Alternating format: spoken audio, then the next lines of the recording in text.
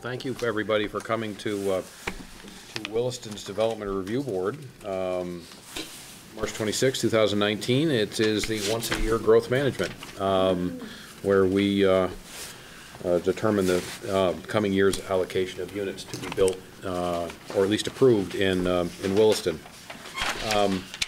Before we get started, anybody have anything they'd like to present to the board in advance of the meeting? So there certainly will be time for public comment after each of the presentations of the growth management applications. So if you have something else, specifically you want to add to those, you will be able to do so at that time. We're going to start off with the overview by the staff, and Matt, I assume that's you. That'll be me. Great. So as Scott Riley, our chair, mentioned, this is the annual growth management hearing of the Development Review Board in Williston. This happens once a year. Growth management in Williston is a required component of the residential subdivision and residential development review process. So projects that go through pre-application during a given calendar year are eligible to return for growth management allocation review once a year in the following March, which is where we are tonight. Williston limits the number of new dwelling units that can be created through the subdivision process per year, and also geographically distributes those units with 56 units a year available in the town's growth center, 12 available in the other sewer service area, so the village and the residential zone around it, and 12 per year in the portion of town that is not served by sewer, essentially the ag-rural zoning district. So the process for the board tonight is to hear this overview, and then the staff will review briefly each of the projects and the draft score prepared by the staff. Growth management is a competitive process, so there's scoring, and there's prioritization, and then there's an award of allocation the DRB can consider at the end of the process. So a couple of things about growth management that are changing and or are different this year from years past. The Select Board did recently approve some changes to growth management. Many of those changes are related to the review criteria and the scoring criteria, and none of those changes are actually effective tonight. So the scoring criteria for all of the projects that went through pre-application in calendar 2018 are the same as they were when that growth management chapter existed in calendar 2018. New projects that come in for pre-application during calendar 2019 will be subject to a slightly different set of criteria that are part of that new bylaw. There are some changes to growth management that affect any project that either got or will get allocation in Williston, and those changes are effective now. Most recent amendments involve timing of unit construction and expiration of allocation. So I'll do those in order. Under timing, growth management allocation, a dwelling unit is assigned a year, a fiscal year, and it can't be built before that fiscal year. And projects with multiple units often are assigned units going out across multiple fiscal years out into the future.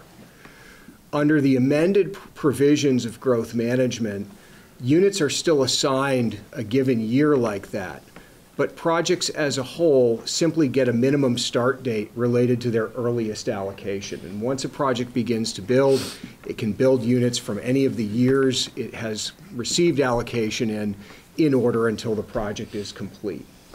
This was a change adopted by the Select Board. It essentially allows projects to begin sooner after their approval because there's more units available to build right away. And it's likely that following the orderly construction of a project, there will be a lull where that project might have some units that were available in future years, but they've already been built and the project is done. So timing is more flexible than it used to be under the old rules. The other major change that's subject, that old projects tonight, projects in the future will be subject to, is related to expiration. So over the years, allocation has had an expiration date varying from 3 to 5 years from its start date, where if you got allocation and you didn't build a house, eventually your right to build a house on that created lot simply went away. That can create some really untenable scenarios, like lots being platted that no longer have a right to be developed, et cetera. That has been replaced in revised growth management with what we call the slow build provision. So depending on the size of your project, if you go out of that 5-year window for your allocation, you can continue to build units, but at a slower pace than you might have been able to originally. And so for small projects, a 1, 2, or 3 unit project, you get to build 1 a year. For larger projects, you get to build a few more a year, but it's intentionally designed that if you had a very large project and did not start using your allocation in the 5-year window, the slow build would be so incredibly slow that an applicant would be far more likely to come back and reapply under the current bylaw and ask for new allocation. So timing of unit construction is a little different. Build schedules and expiration are a little bit different. Those are things that will apply to projects that receive allocation tonight, but they're not really part of what gets discussed tonight, which is the scoring and the draft allocation schedule prepared by the staff. There's one other change that does have some impact to the way the staff is recommending that allocation be awarded this year.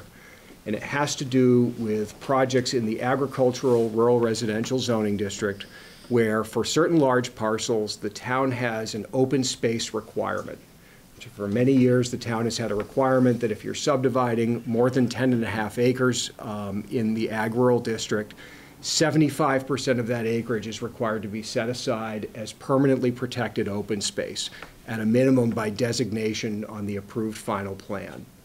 That's been the case for at least 10 years in Williston now. In May of 2018, the Select Board adopted a change to that rule. The 75% rule is still in effect, but that open space, which could previously be designated sort of, cross-hatched out or shaded as part of, some portion of a large remainder lot in the subdivision, that open space now is required to be platted as a separate parcel. So you can imagine that if you're somebody subdividing a large parcel of land, you might have some lots you want to create that you want to build on. You might have your lot that you're being required to create to provide the 75% open space. And you also might have some leftovers. You might have some land that you don't really want to develop today. You're not asking to develop it under whatever applications you make following growth management.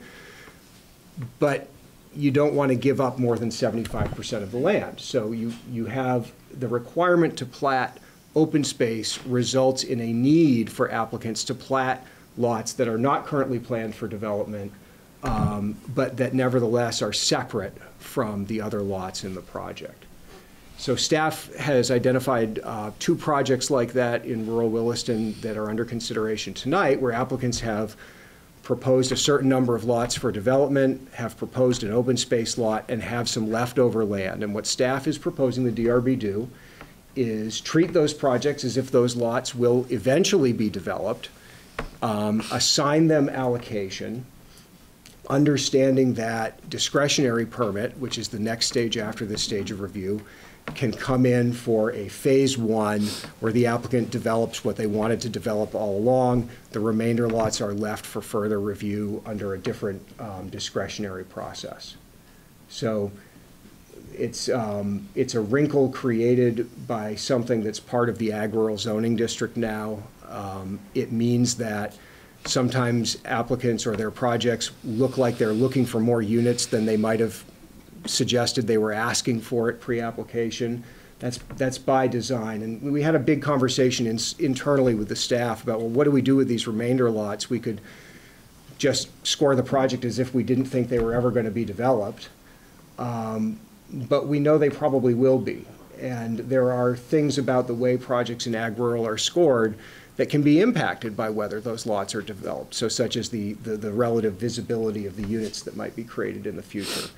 It makes more sense to the staff to review the projects as if those lots will be eventually developed, score them that way, and that way if they do come in for development, we're not concerning ourselves with whether that future development undermines the growth management scores that get assigned tonight.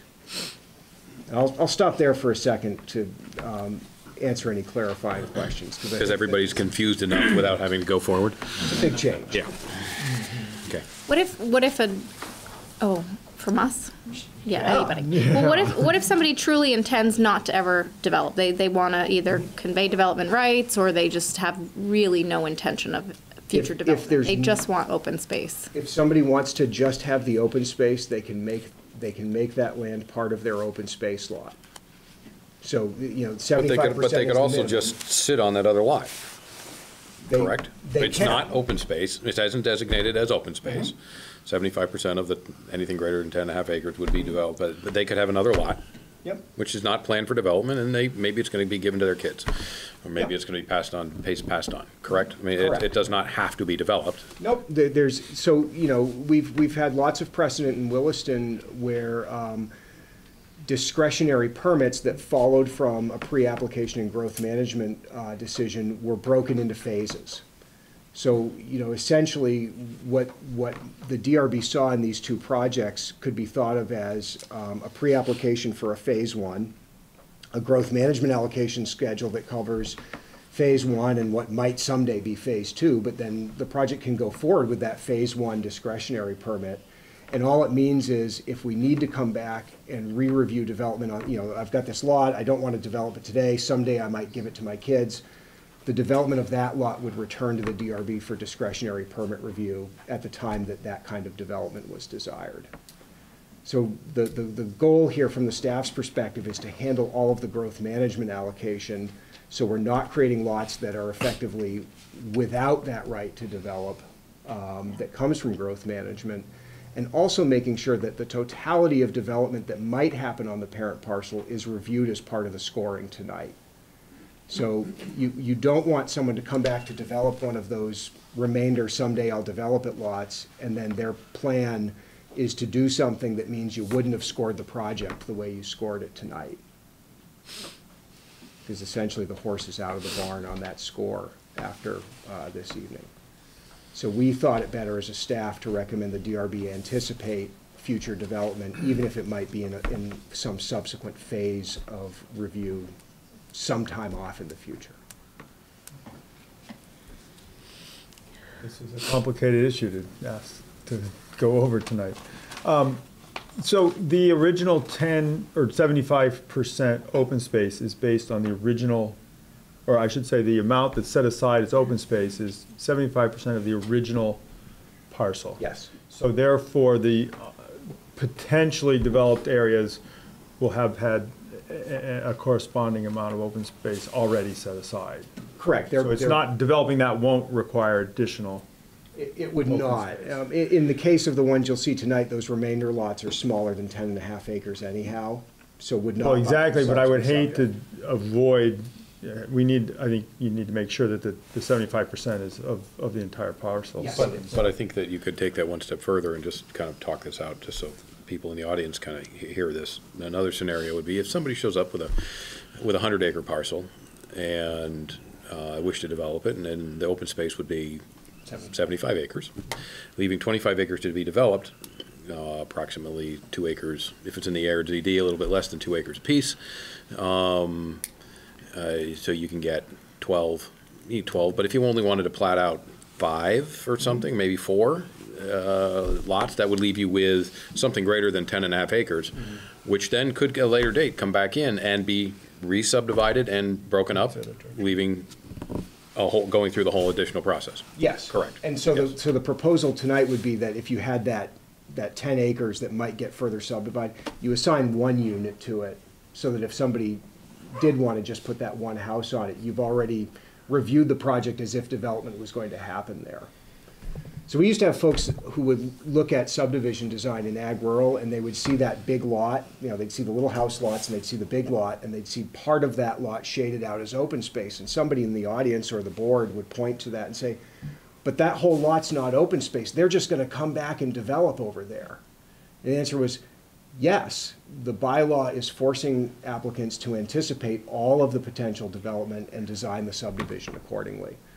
So we think the staff's recommendation as it relates to growth management follows that precedent. And to confirm that staff's recommendation is backed up by the vote from the select board.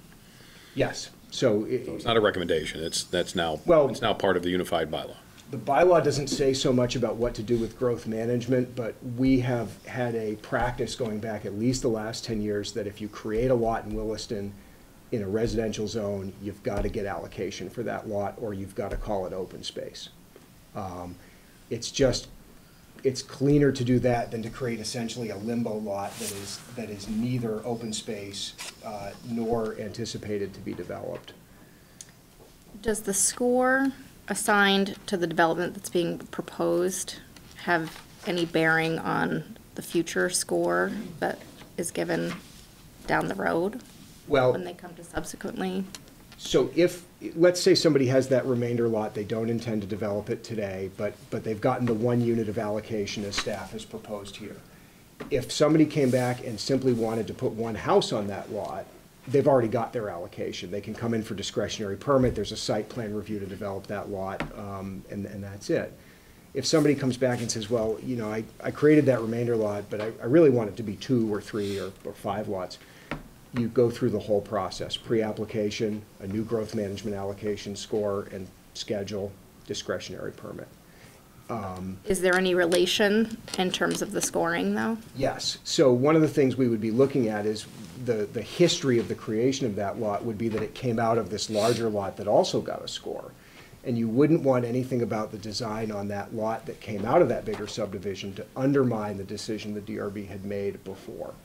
So it's seen as an amendment to that larger subdivision when you come back and do that. And it's important for the staff and the DRB to always make sure that whatever further subdivision, whatever further amendments to that project happen going forward, that original allocation score in that competitive process is still likely to be the score the project would get. In other words, you can amend things, but you don't want to amend something such that everything you promised at growth management you're taking back. That has to be part of the consideration. So you would potentially get credit for things that were developed with the original development, say paths, without necessarily building additional paths on this smaller piece. You might get the 10 or 20 points for the paths that were from the original project. So by way of example, Finney Crossing project in the Growth Center has been through 14 or 15 amendments now, and some of them have involved shuffling of growth management allocation or requests for additional allocation. Every time that project has been scored in those subsequent amendments, we've looked at the totality of the project. So, there's a build paths and trails incentive. Does the project build a path and trail? Yes. Does it have to build another new path and trail every time it comes back? No. Gets credit for what's part of the overall project. It's also held to those conditions. They're not necessarily asking for additional units of allocation, though, were they? Finney was in one case, yes. But in the others, not. In the others, there were just shuffling any amendment to Finney. Okay. So Finney got points for paths and trails. If a shopping center was proposed at Finney that suddenly was going to take a path or trail out of it, we would want to remind the board, hey, this project scored in part based on the provision of this path. How are you going to make sure the project still would get that score? Okay. Any other questions from the board regarding this process? This part of the process? It's pretty part of it. Anybody, any comments or name and address, please? Craig Sampson, 120 Rosewood Drive. So my question, I'm allowed to address Matt, right? Yeah.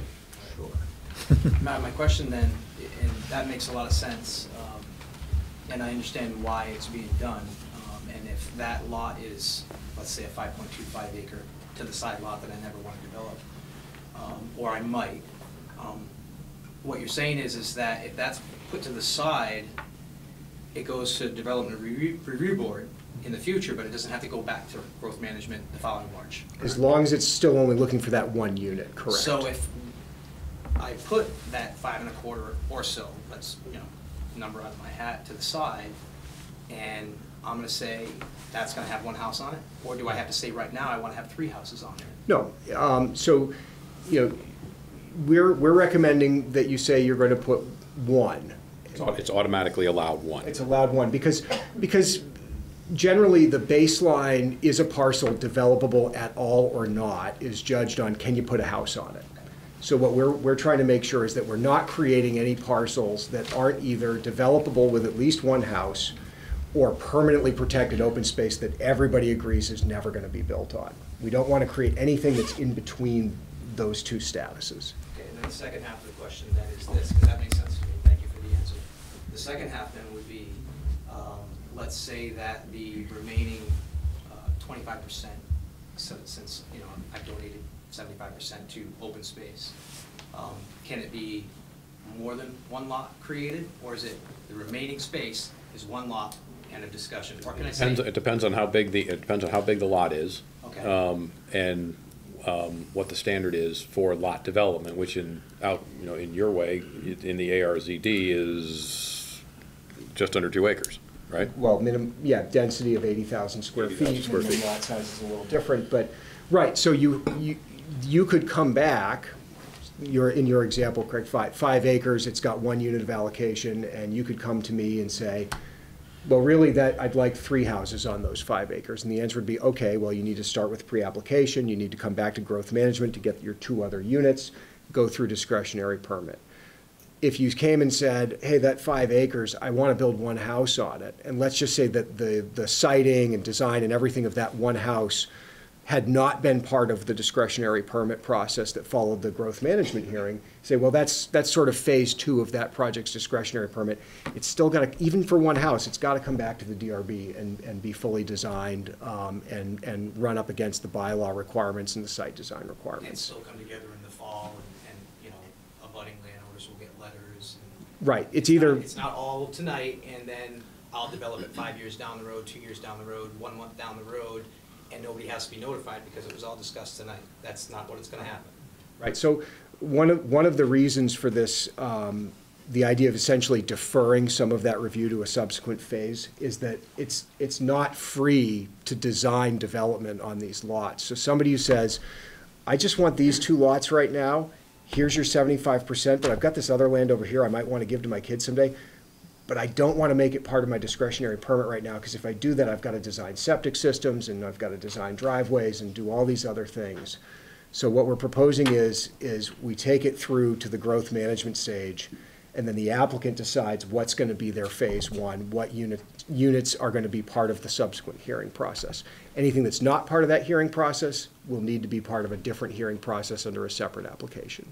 Sounds Right, and just to clarify, and if they were going to wanted to put more than just that 1 unit on that site, The whole they start all the way back at the beginning Sure. with the pre-application. Correct. Regardless of the outcome of Tonight. everything that's come to this point, and then growth management. Right. So you're not saying, yeah, we'll rubber stamp it and you're good, just do what you want later on the road. That makes sense. That sounds like there's some due diligence done there and some work to, that makes sense to me. Nothing sneaky. Yeah. That's, and I'll just say anecdotally from the staff perspective, we sometimes get people who just call us out of the blue and say, I've got this land, I want to split it into 3 lots, give 1 lot to each of my kids, but I don't want to develop it. Can I just come in and do that administratively? And for the last decade, the answer has been, no, you need to subdivide, pre-application, growth management. Oh, but they don't want to build right now. We need to assume if we're creating a lot that eventually there's going to be either a house on it or it's going to be an open space lot. So that's the reasoning behind all of this. And if I may, you just brought something to my mind. Where that leftover piece of property, that parcel, so to speak, it's gonna be, this is where it's at. It's not, well, I can take 5.25 here or there or here. No, they're creating a lot. Creating the lot. It's a Correct. It parcel doesn't out. move around. It Doesn't move around, creating a lot. nothing's. Because remember, what's left over is open space. And the idea in Williston's bylaw is that open space is established in perpetuity. And that open space lot hopefully doesn't move at all. We've had occasions, rarely, where someone's had to adjust a line a little bit on open space, but fundamentally, that open space per our bylaws is supposed to be forever and ever. Yeah. James 4987. On the open space, is that the town's land? No, not by default. It's simply designated, and making it open space means you can't build houses on it, can't build parking lots on it, things like that. At a minimum, when open space in Williston is designated as part of this process, the not being able to do anything on it becomes an element of zoning enforcement.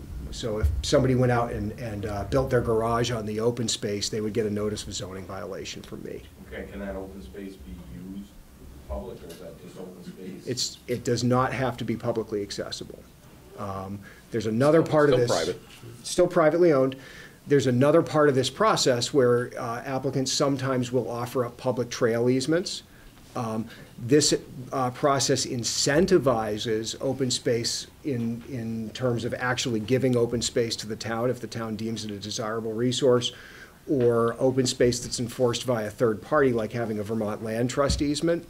But the town recognizes in its bylaw here, we can't make people do those things. We can't, shake an applicant down and say, you've got to give us 3/4 of your land. Right, right, if you want something. right. Yeah, this is not the taking of private land. I think it's, that topic has come up, once or twice before. That is not what's going on. But what it really is designed to provide for and maintain the character of Vermont. Open space, right? Farms and open vistas and clustering of homes, and if you're allowed to develop 25% of the land, by rights, you're going to be clustering your homes around in a certain area of any given parcel and leaving the remainder open forever. Last thing we want to see is, it really is houses spread out everywhere. We want to see open spaces. So that is the idea behind this. Any other questions? I've got one quick question in regards to phase 1 and a phase 2. Name and address, please. Pardon me. Kevin Mezuzan, 1120 Butternut Road. Phase 1 and phase 2, moving on to discretionary permit, part of that process is the inclusion of a environmental survey on the development. So will that be just on the phase 1, or does it include phase 2? Because I would think they would kind of affect each other. So we haven't done this before, and some of this is up to how the board wants to see that, but in places where we have certain mapped resources, we have requirements for habitat disturbance assessments. I think that's what you're referring to. I would recommend that an applicant having a habitat disturbance assessment done, have the wildlife biologist who performs that know that this lot's not proposed for development today, but it could be eventually. And so therefore, it's part of the consideration of the impact on resources. If that lot needs to shift, the commitment is to provide open space. Open space is required to protect certain resources in ag rural. If a habitat disturbance assessment came back and said, well, that lot, even though you say, you're leaving the possibility of developing it out there someday. If it gets developed, it's going to have an adverse impact, and if it gets shifted a little bit, then it won't. I would encourage the DRB to, encourage that, because even in that phase 1, there's going to be a plat. There's going to be a final plat at the end of the first phase of development review. It's going to establish all of the lot lines, including the lines of the lots that might not get developed until somewhere in the distant future.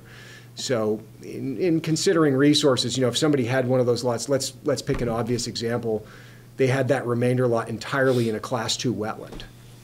We would want to kind of flag that and say, you probably shouldn't do that, because it will end up not being developable down the road. And the same thing would be true under the terms of the habitat disturbance assessment. If somebody said, well, this is fine for lots 1 and 2, but lot 3 is really impactful and shouldn't be approved, then that should be addressed up front as part of that first phase of review.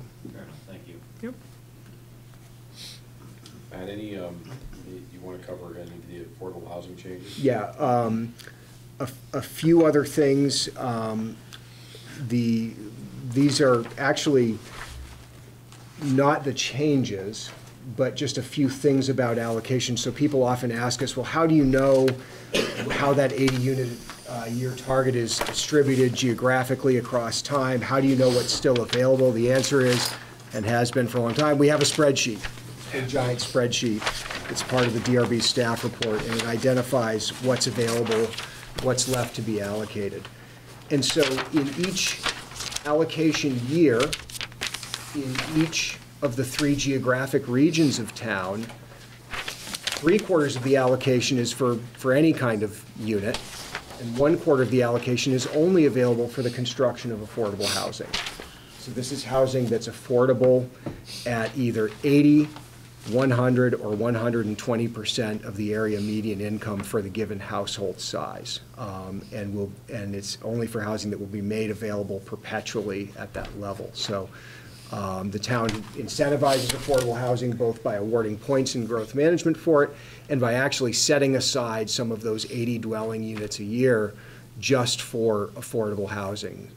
So sometimes when we talk policy with the select board about affordable housing, say, what if we really got 80 units a year? What would that look like in Williston? Because the truth is we get somewhere between 50 and 60 years. So, well, if you got 80, a whole quarter of them would be affordable because they're set aside especially for that.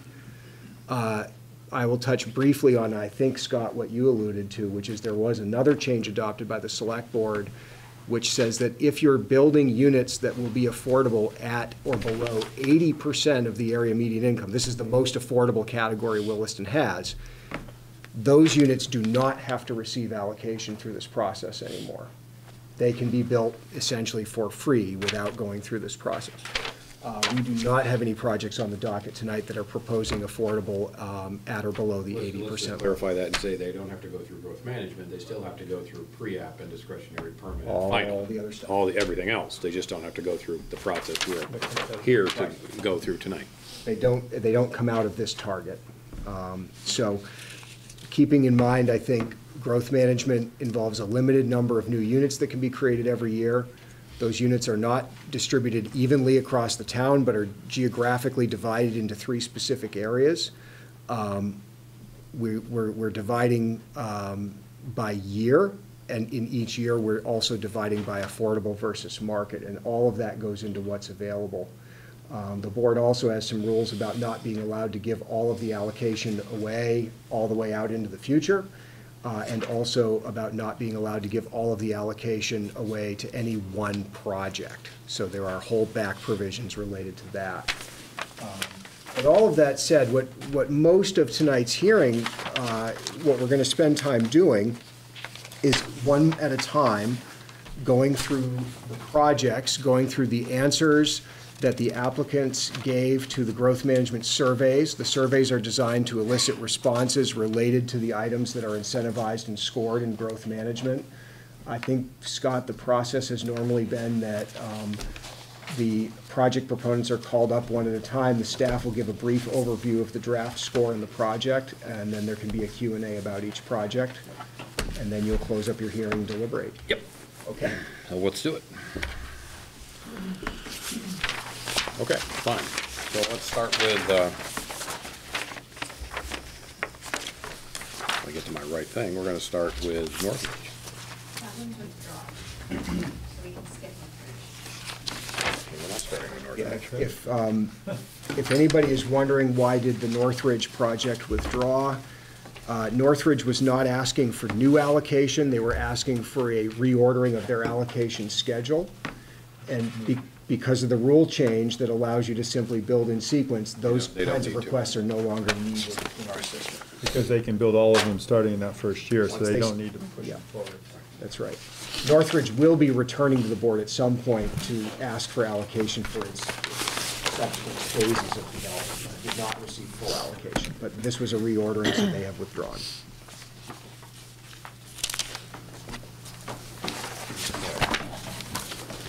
Wow, that's 20% of our work.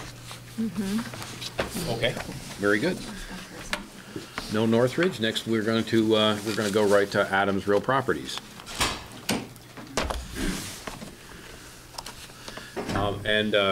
As we do get going, I did note some people walk in the door after we started. If you have not signed in, please do so. Okay. So I think I saw 3 people sign in. I'm not sure if you signed in or not. But if you haven't, please do so. Jason, state your name and your address, please, for the record. Jason Adams, 207 Boyer Circle. Okay. Emily, it looks like you, huh? Yep. Adams Real Properties LLC proposes a 9-lot mixed-use subdivision on 41 acres located at 700 Mountain View Road in the residential zoning district. The applicant proposes 6 single-family units, 3 multifamily units, 1 child care facility, and open space. The property has an inherent right to build 1 unit. Staff recommends an overall proposed score of 31 points. Going through the applicant's questionnaire, the applicant proposes 4 5-star or LEED certified homes, which brings the score to 2 points for conserve energy. For build affordable housing, no affordable units are proposed, for a proposed score of 0 points. Offer housing choices. 6 of the units will be single-family dwellings, 3 multifamily units in 1 building. The single-family homes will each be on their own parcel, and then the 3 units will be the multifamily units on their own parcel, and they will be owned by Jason Adams or another agency, occupied by a tenant. And the applicant provides a description about the range of home sizes provided, what the build-out could potentially look like. Based off of that, for the score for offer housing choice, we've proposed 10 points. Provide neighborhood space. We've offered 1 point in this category. The purpose of neighborhood space is a building space such as a meeting room, fitness center, daycare center, or another neighborhood space acceptable to the DRB. In this case, the daycare center would be something private for the residents, whereas the proposed daycare use is its own individual commercially owned parcel. The applicant has proposed a cul-de-sac in the middle of the proposed road to be a neighborhood space, with a bench or possible community garden, thus our score of 1 point. Build paths and trails. The 9 units will be served by the town's path and trail system. The applicant is proposing 1,786 feet of a trail segment and is building that path to connect the proposed development to Brennan Park. The DRB did request at pre-application that the applicant explore a connection between Katy Lane and Brennan Park, and that has been shown on the applicant's attached site plan, an unimproved primitive trail running parallel to Mountain View Road.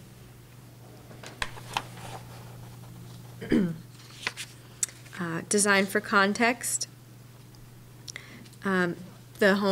The development is near Katy Lanes and Brennan Woods neighborhoods, primarily single-family home residential dwellings. Lot 7 proposed off Hannon Drive is a single-family home. In this case, we've provided a score of 5 points for design for context. Build close to services. The project scored 0 because it's not within the adequate radius within a focal point, either in the growth center or the village zoning district. And for neighborhood design, the last category of the 8 categories, we've proposed 3 points because the open space, how it's arranged to provide functional needs, buffering, and stormwater management. There is some land that is not open space, but deer wintering area on a privately owned parcel that is proposed. So together, staff has come to the conclusion of a proposed score of 31 points.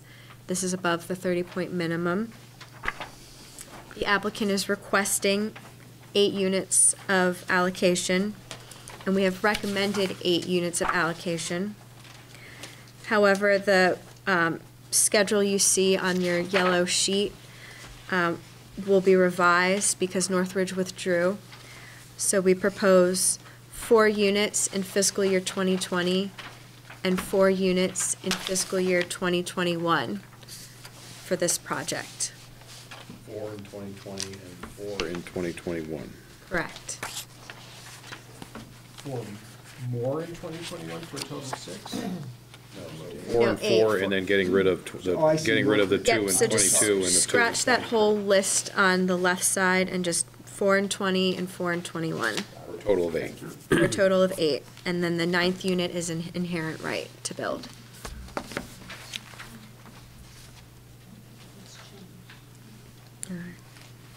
Okay. Anything else on that? That's it, thank you. What do you think, Jason? Summarizes it pretty well. Any questions from you guys? Questions from the board? Jason, what is there's a 30-foot wide easement shown coming out of Katy Lane. Was there any way to extend that primitive trail sort of from Katy Lane to get to Brendan Woods Park? Yeah, we looked into that, and during our habitat assessment, because that's a deer wintering area, she recommended that no activity be in there. Okay. So we thought if we designated path, obviously that would increase activity. Right. Okay, so the only path that you've provided here is right along Mountain View Road.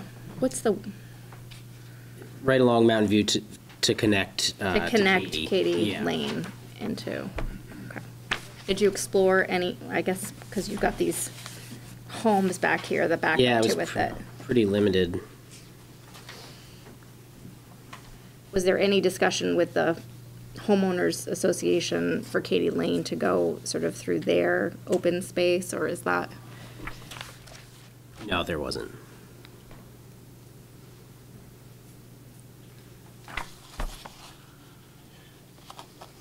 Does the non-motorized easement that's shown adjacent to your lot, further kind of that extension of Katy Lane, does that go anywhere?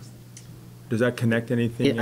I believe it's, on your lot? there might be some kind of primitive path there, and it leads to another development.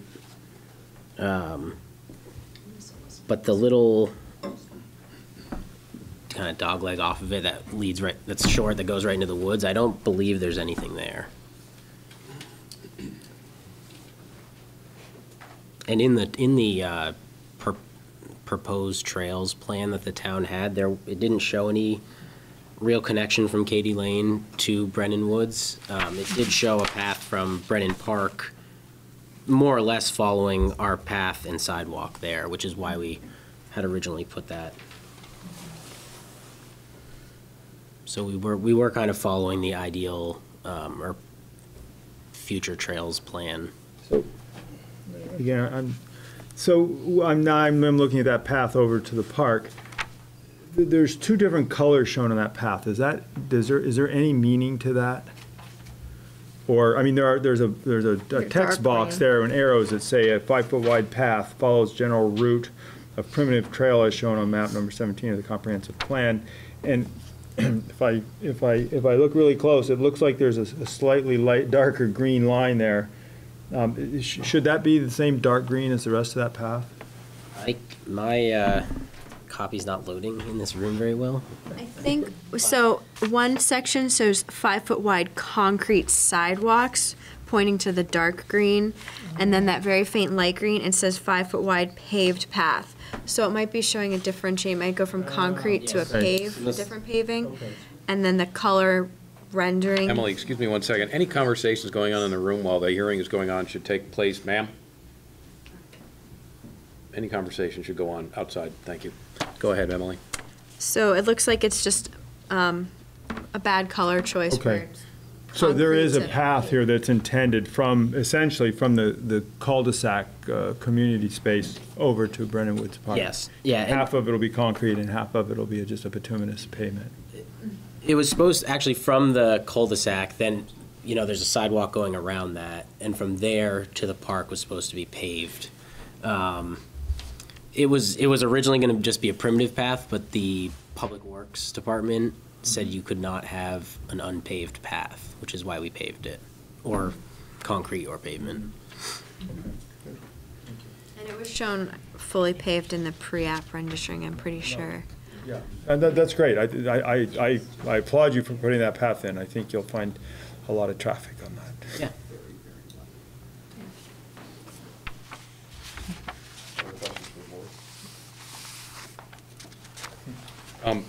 I had one question, Emily. Under score calculation, neighborhood design, you gave me 3 points for open space being used creatively. Next box down, permanent protection of open space identified in open space plan will result in an award of 1 to 5 additional points on this criterion. No points provided in that box. Why not? What was the idea? What was the idea? There's an awful lot of open space that have been designated. It's the difference between designating an open space and then having a third-party agreement. So, second box is the open space plan, and the extent resource being protected. So you can score the 0 to 5, and then you can get the additional bonus points if this is only a category in this area where you can get extra points for that permanent protection with a third-party easement, Vermont Land Trust, et cetera. Okay, all right.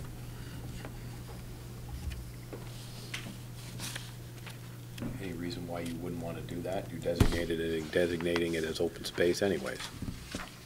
Yeah, I mean, you don't, I'm not saying you True. have to. Yeah, I truthfully just don't know really anything about it, Yeah. so, the process If of it that. came down to, that, again, as we've stated before, this is a competitive process. If there was another project that scored a few points higher than you, then it doesn't, I mean, you're designating it as open space anyways, if you're retaining ownership of it. Right. But you're not gonna be able to use it down the road.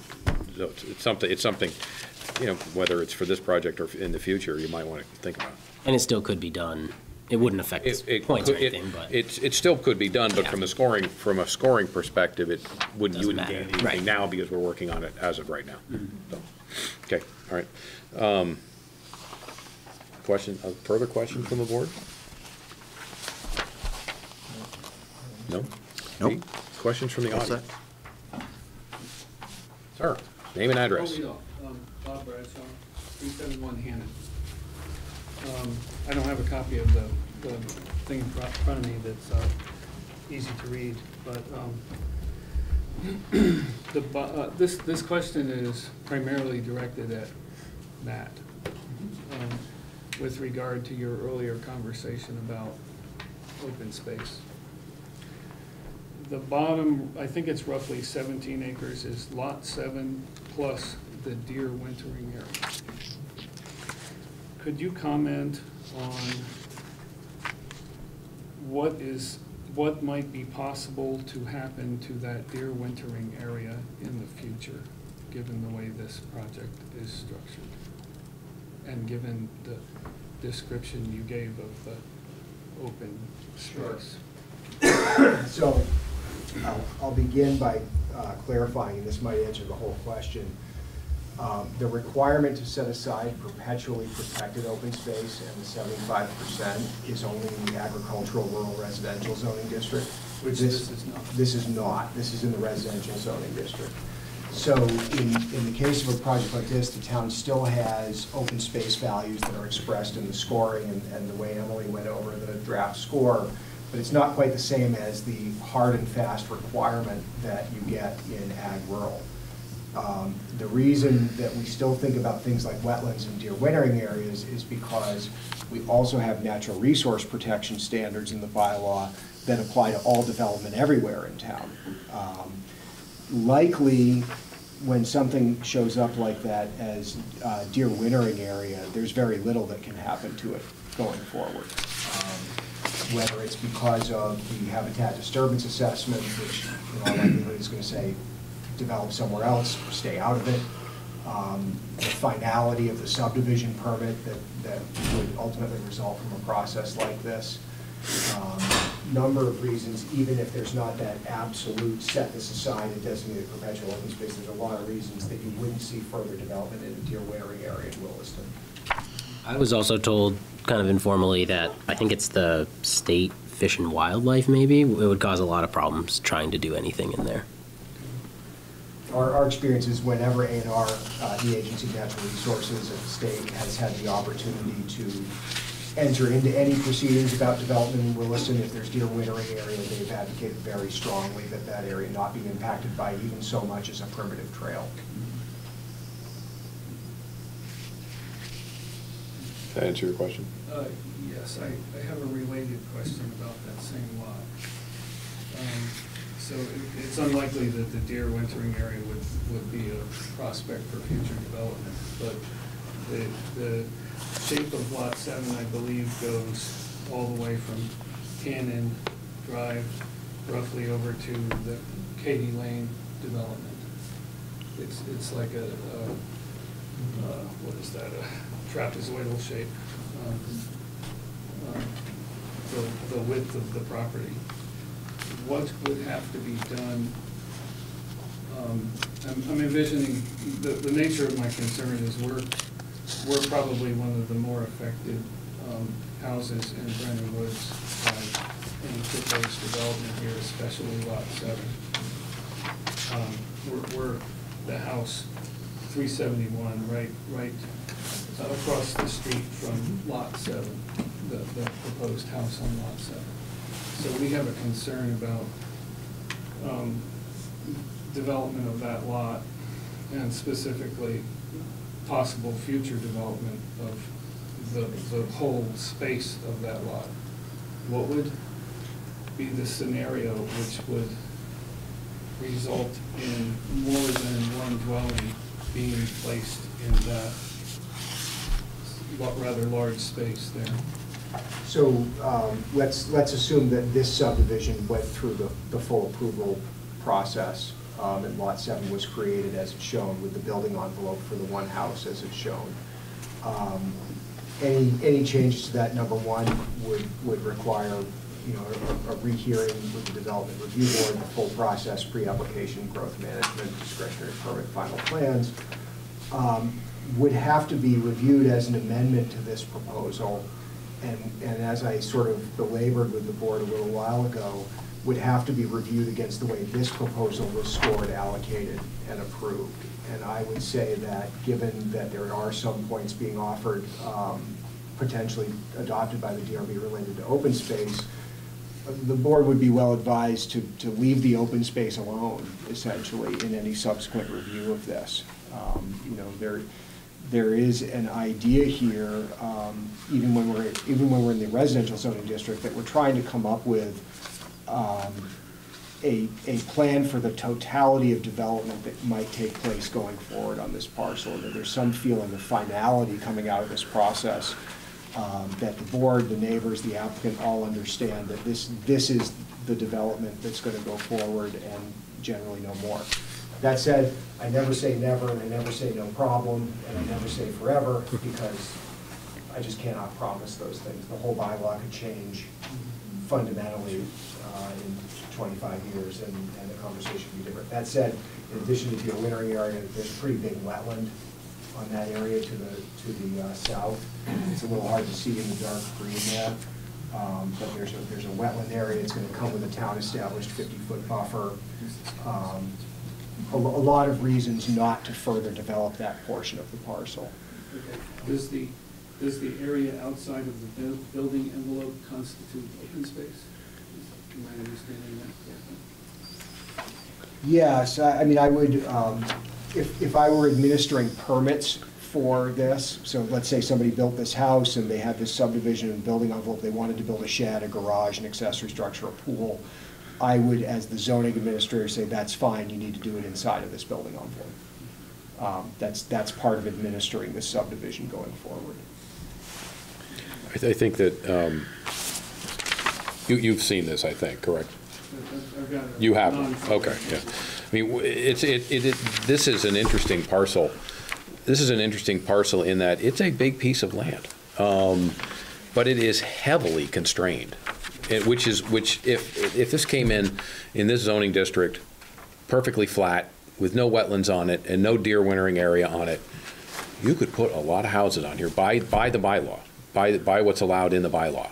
But because it is so heavily constrained with wetlands and wildlife habitat, this is about what you get in terms of the areas available to develop. Now, I will also echo Matt saying, you know, obviously you never say never, because we've seen things change. We all know that. But those are two areas. Those are two areas which, while they may change, are probably pretty unlikely to change, given what the state wants and what the town wants. So. Ma'am, name and address. Linda Kaiser, 471 Hannon Drive. I am not an abutting property, but I'm nearby. I think it would be a shame to develop this Lot 7. I think it would really change the character of Brennan Woods. I think there would be a disruption to a lifestyle in Brennan Woods with the construction trucks, etc. I've lived there for 20 years. I've worked for Snyder as a salesperson. I'm a realtor now. I think it would be a real shame. I have no objection to the total project, but it would really change things in Brennan Woods, and I hope it doesn't happen. And I have nothing against Jason, but he is the president of our board, our homeowners association. He lives in Brennan Woods. Nobody knows what's going on in Brennan Woods with this on Lot 7 on Hannon, other than us telling people. And people are upset about it. Okay. All right. That's it. Thank you. Ma'am? Laura McClure, 140 Barrett Lane, which is Brennan Woods as well. I just have a general question for the review board. Since, if and when Lot 7 gets developed, that house will have a direct outlet into Hannon, so it will basically be in Brennan Woods. And Brennan Woods has covenants and homeowners association rules and stuff. How does the board treat stuff when a property gets put into and developed into an existing neighborhood that already has its own covenants? Is there any? So it's not in Brennan Woods. It has nothing to do with Brennan Woods. There is an easement from Hannon into the property. Okay. It is on its own parcel. It is not now nor will be restricted by any of the covenants in Brennan Woods. It is a separate piece of property. Although it sits in the boundaries of Brennan Woods. Does not sit in the boundaries of Brennan Woods. Sits outside the boundaries of Brennan Woods. That seems strange to me, because you drive into the neighborhood. No, you're right. You absolutely do. But Brennan Woods Road is a public road. It's not privately owned. Hannon Drive. I'm sorry. Yes, Hannon Drive. My mistake. But it's public. It's publicly owned. It was deeded to the town of Williston when the development was built, and none of the covenants have anything apply to the public road. So the public, every public person, entity has access to that road to use it for transit or access to another piece of land, which in this case is what Lot 7 is. So that's not something the board created. No, I understand. Yeah. I wonder if there's any future thought to, I know legally it's strange, but it's also difficult for a homeowners association to have a new piece of property developed that we have no say over and have no ability to regulate when the neighbors right next to them are gonna have regulations on them for size of house, the color of the house, whether you can store boats on your property. All of that stuff exists within our neighborhood. And this being built, which I mean, people buy property, they have every right to develop it. I'm not against development. I'm a little concerned about how that plays out. Yeah, it's an interesting conundrum. I think everybody on the board would probably agree with that. When Brennan Woods was developed, this easement was put in place. So anybody who was in Brennan Woods back when they bought into the development, this, if they dug deep enough, now probably nobody ever does, right? But if they dug deep enough, they would have found out that there was an easement into this piece of property. Probably pretty similar to if you go to the opposite side of the parcel, there's an easement sitting over there as well. Because of that, it allows access to another piece of property for future development, having nothing to do with Brennan Woods. Yeah, no, and this I'm more just kind of trying to explain to you why it is that way. Right, not wrong. It just kind of is. I don't think it's an easement, because when I was looking at the plat, a pre-application, the right-of-way for Hannon Drive takes over that. I used the wrong term? It was an interesting conundrum when I was looking at the plat when this came in originally. There's that triangular pie-shaped piece where Hannon Drive curves, and that whole piece is part of the Hannon Drive right-of-way shown on the Brennan Woods plat. So that the big thick dashed line of the edge of Jason Adams' property, that abuts directly onto Hannon Drive right-of-way, which is the road and some green space next to the road. Yeah, essentially the right-of-way of Hannon Drive is stretched over to meet the property line of the subject parcel. Mm-hmm. So it has access on a public road. Whole bunch of frontage on the right-of-way. But it is the right-of-way of Hannon Drive and not open space within Brennan Woods, which is a very different designation. Correct. It's just part of the right-of-way of Hannon Drive as it was offered and deeded over to town. Ma'am? Christina Newman, also 371 Hannon Drive. I have three thoughts. First, I would like to second Wendy's thoughts that this would be a disruption into an existing neighborhood. People bought into an existing neighborhood having been told over years and years and years that it was a finished neighborhood, nothing could be built there. My second thought is I would like to echo Laura's thoughts that while there not be a legal basis, taking into account the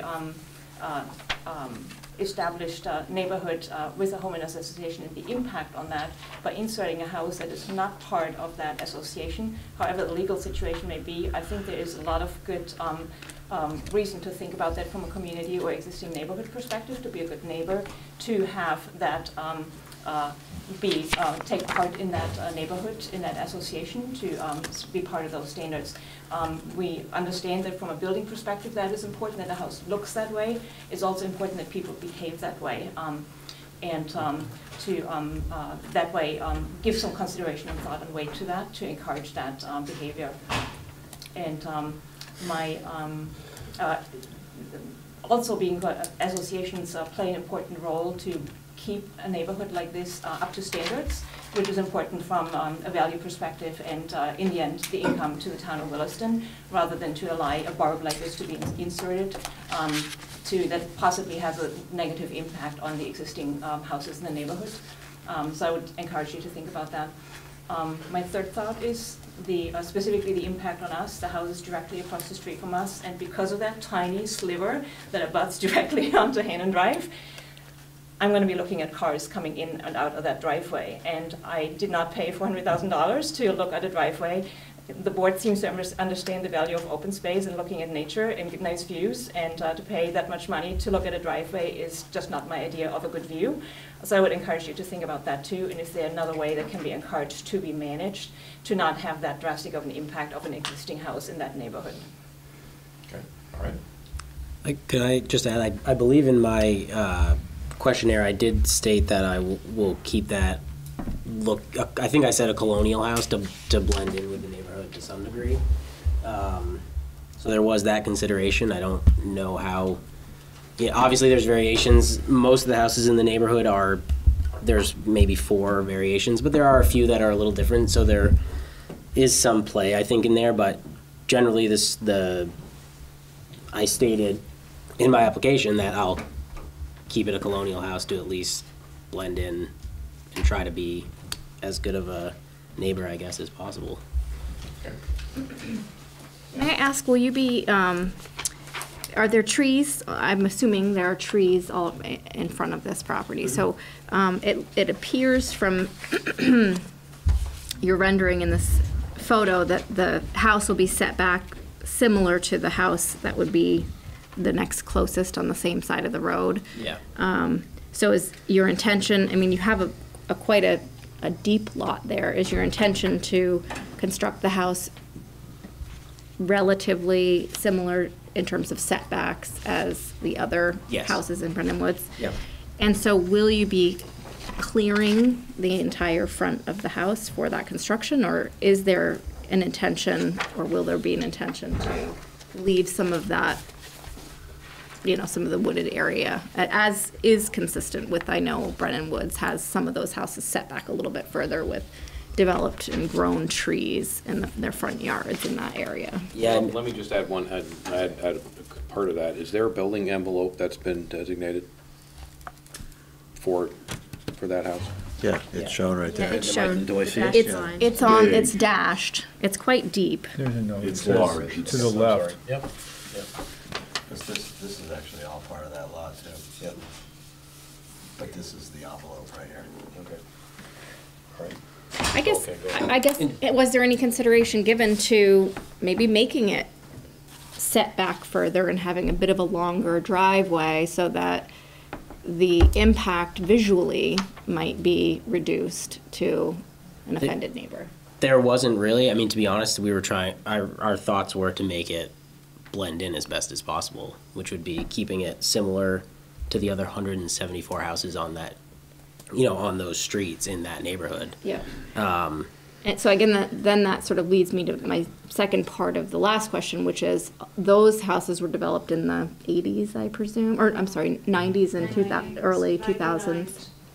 5-year build out. Right. So they're about a 20-year growth on trees and other things that have occurred since then. But I don't think there was a ton of clear cutting in that area. Well, a lot of the growth in here, and I'm not an expert on this by any means, but there's not a lot of.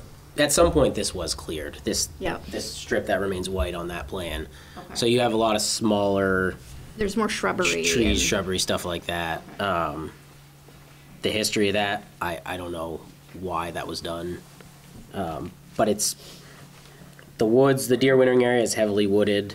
The other part that's in lighter green on your plan that has kind of a stream going through it is pretty wooded. So there is a definite gap.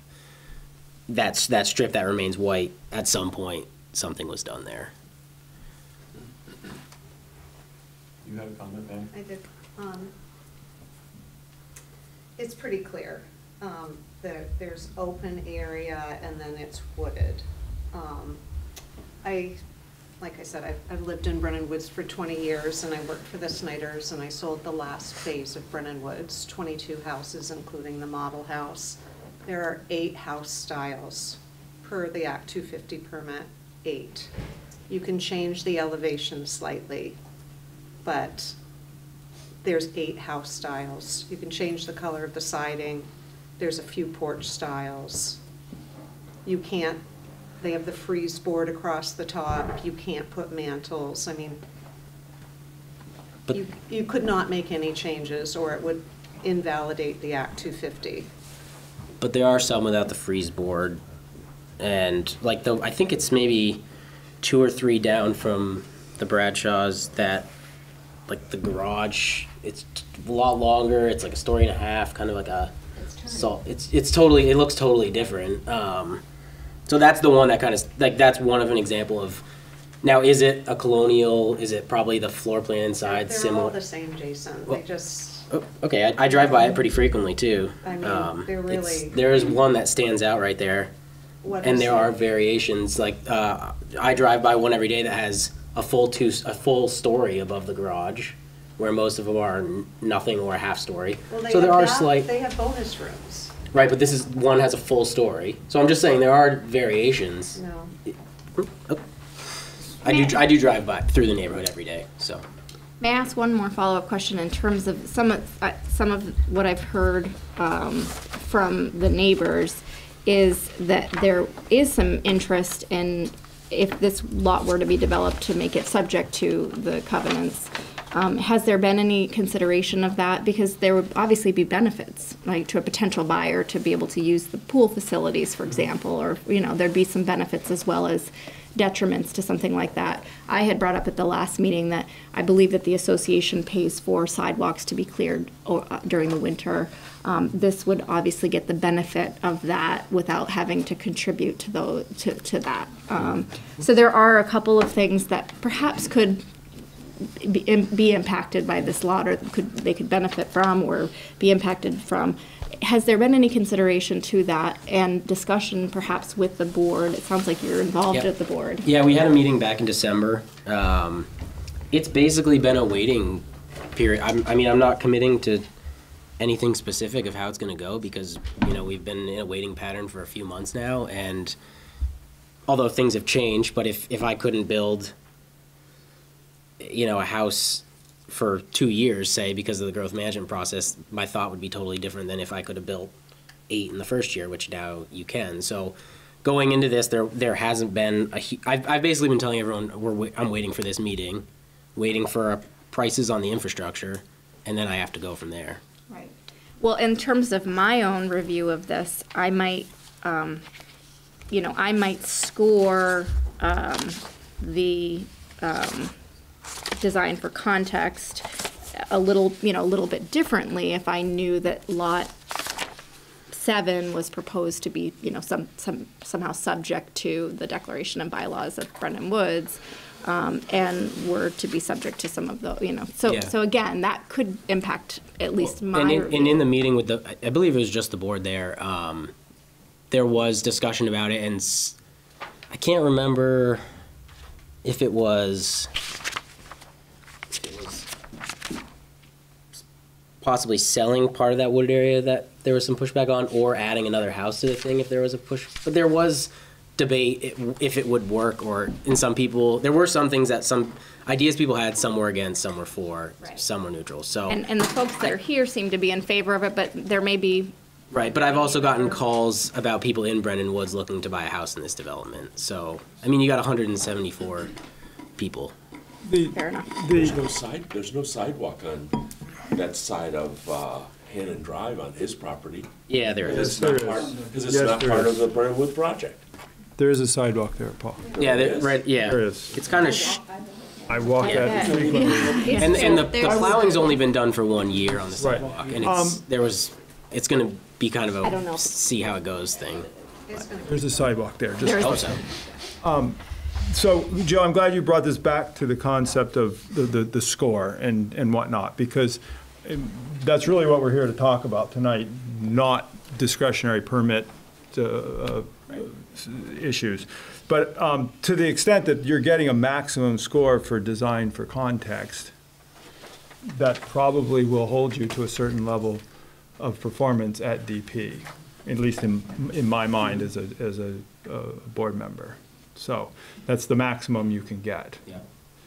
So, Right. Well, like I said, we showed the house on the site plan to kind of mirror what's in that neighborhood for that one specifically. I said in the application to keep it a colonial style. and as you Can know, I say it's going to be one of 4? I mean, they might not even make the color side. I mean, I don't want to pigeonhole myself either. Just saying it's going to be one of 4 colors to find out 2 of those colors don't exist anymore. I mean. that's true. But on the end, this is a maximum score, which tells me you're doing as much as you can to make this in the context of, Right. in its own context. Yeah. And again, you've got 31 points here. You need 30. You don't have a lot of spares. I understand that, yep. So 11.8.6, Design for Context, the exact bylaw language says, proposed residential subdivisions should provide a scale of housing, height, bulk, that is compatible with the surrounding uses. This does not mean that the density or mix of housing forms must be identical or very similar. It means that the overall character of the proposed residential subdivision will complement neighboring uses. And then we ask the applicant to describe on how they're going to meet that requirement. In this case, it's a single-family dwelling accessed off a public road in a neighborhood of single-family dwellings, which is more of the greater form of the neighborhood being proposed. But we've taken testimony tonight that says there's a plan to use the vinyl siding of a similar. No, I did not say that. Oh, you didn't? No. I specifically said I wasn't going to pigeonhole myself to say specific to that. Oh, this could be metal siding, shingles. Said colonial. And I'm not- Right, I mean, there's not a lot of, I'm hearing him saying there's not a lot of he doesn't want single to be sloped. pigeonholed to the same color vinyl siding. So Okay. that tells me that Well- there'll be some color of vinyl siding. But there's such a difference of what this exact, like I interpret, I see more than 8 styles of home. Yes, they're as a base of 4 or 8. I don't know how many houses in this neighborhood, but there are definite variations on these. Some have dormers, some have smaller dormers, some have wider dormers, some have 3-car garages, some have 2-car garages, some have a bonus room above. At least one has a full story above. I know one house doesn't have a freeze board, because I specifically, well, for whatever reason, I noticed these things before this project because I live in the neighborhood. So, and if you read the bylaws of Brennan Woods, I think personally, the design standards are, it's not very specific. We had someone apply to, what did they do? They made a deck, a screened porch, and they wanted to put metal roofing on, and the wording in the bylaws said the primary roof material has to be asphalt shingle. So I see a bump out of the house, the main house, front porch, all asphalt, and then one little shed or one little screened porch have metal. I say the primary is asphalt shingles. And I brought this up to the board when we went through this. They all said, no, it's always been asphalt shingles. I said, okay, that's fine. But I'm just saying there's a lot of interpretation in those rules. I could probably pull them up and read it, but it's basically vinyl siding, wood framed, primarily asphalt shingles, and there's probably a few more, but I don't want to be held to a lot more specific standards than the whole neighborhood is.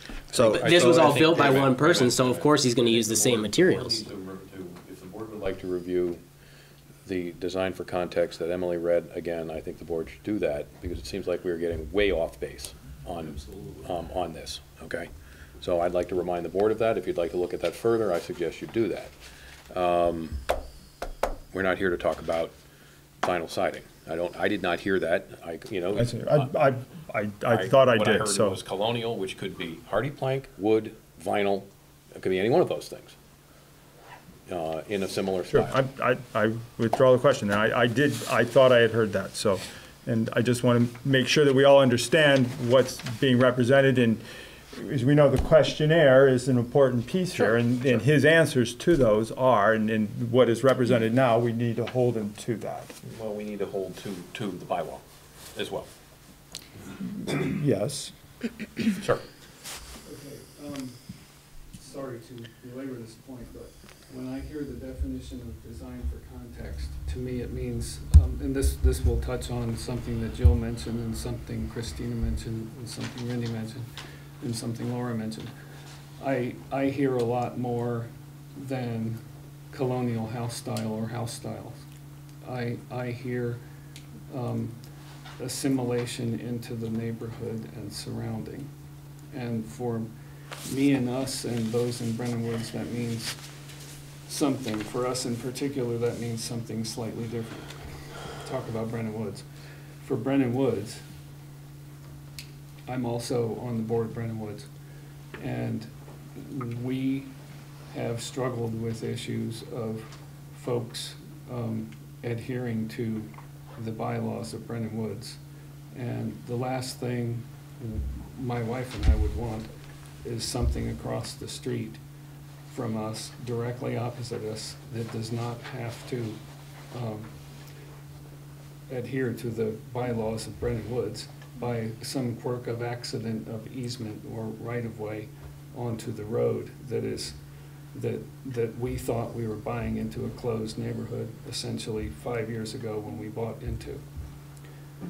Specific to us, we also, as my wife mentioned, paid for something we're looking at, okay, that we thought was unchanging. That's context. It has trees, it has open space. This is what we look across at. To your point, we look across there's a mixture of mature trees and, as Jason noted, more scrub stuff. But to see all that disappear certainly will affect our quality of life and our character. And we've expressed this to Jason too. So to me, this all fits into context. I don't see how a maximum score could be given to this for context. By the way, I didn't premeditate this. I just heard this discussion with this maximum score without taking into account the fact that Lot 7 opens into, fronts on, however you want to call it, an established neighborhood that's been established for 20 years. And to me, it means a lot more than the house being a colonial and having vinyl siding. Okay, thank you. Other comments? One more thought that goes along the same lines is there has been a certain fear if there's a house that's not subject to the bylaws of the neighborhood, people running businesses out of and things like that. Right now, the association has a way to deal with that, however successful they are dealing with that, but at least they have a way to deal with that. If there's a house in the neighborhood that is not subject to those rules, we might have a business with lots of lawn mowing equipment going in and out all day long. The town has those rules too. Yeah, well, We're having come visit. We're having difficulty with them in Brennan Woods right now, yes. So, Have you brought it to the attention of the town? Laura? She's gone? She's gone. Yeah. So just to voice out where all these concerns are coming from, and we have voiced all of these concerns to Jason directly, and just as he's able to signal the commitment to build a house that looks like it's fitting in, I would also love to hear a signal to that he could commit to making such a home part of the neighborhood in whatever way that can be done. I'm sure there's ways if people are willing to. I will tell you that would have to be worked out between you and Jason. That is not something this board has the power to do. I realize you may not have. We cannot impose that type of restriction on a separate piece of property. If you want to work it out with him, if you can do that, you can do that. You could help encourage it. I think, well, and by way of scoring, at least from my perspective, as only one member of this board, that would be something that I would consider as part of scoring this particular criteria.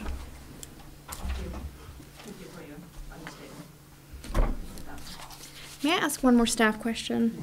Do we consider the daycare center when evaluating this? You can consider it as part of the project if there's anything that particularly impacts. I think what Emily went over was the question of whether that counts toward the provision of neighborhood space. So in the residential zoning district, we have projects that provide things like a pool, a clubhouse, a common space that might even be a building or a facility. That's not really what we've understood this daycare to be. It's to be a private business, certainly available to somebody living in the neighborhood, also available to anybody else who's seeking childcare. So we're not recommending a score that understands that to be a neighborhood space component that scores points in growth management. No, but I was talking about just in terms of the context of the neighborhood, designed for context. So that would be the only sort of commercial facility surrounded by single-family homes. Child daycare is the only commercial use other than small home business that's allowed in this zoning district.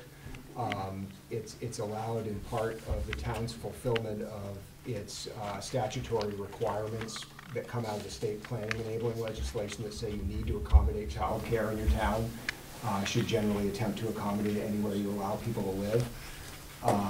So I would not, as a staff person, as your staff person, support a finding that providing that in a residential neighborhood was out of context. I would also just say, as it's been said, I do live in the neighborhood. There was absolutely consideration of that when this was designed. If you remember from our last meeting, for the sewer, for everything but Lot 7, I have to gravity to a pump station and then pump it directional bore under wetlands, all to tie into Hannon.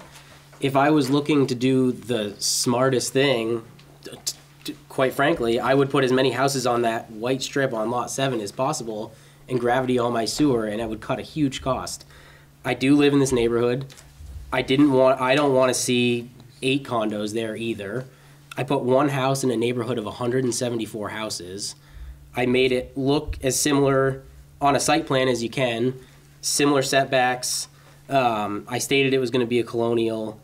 My intention is not to disrupt the neighborhood at all, and I think I've done that just by drafting this plan this way.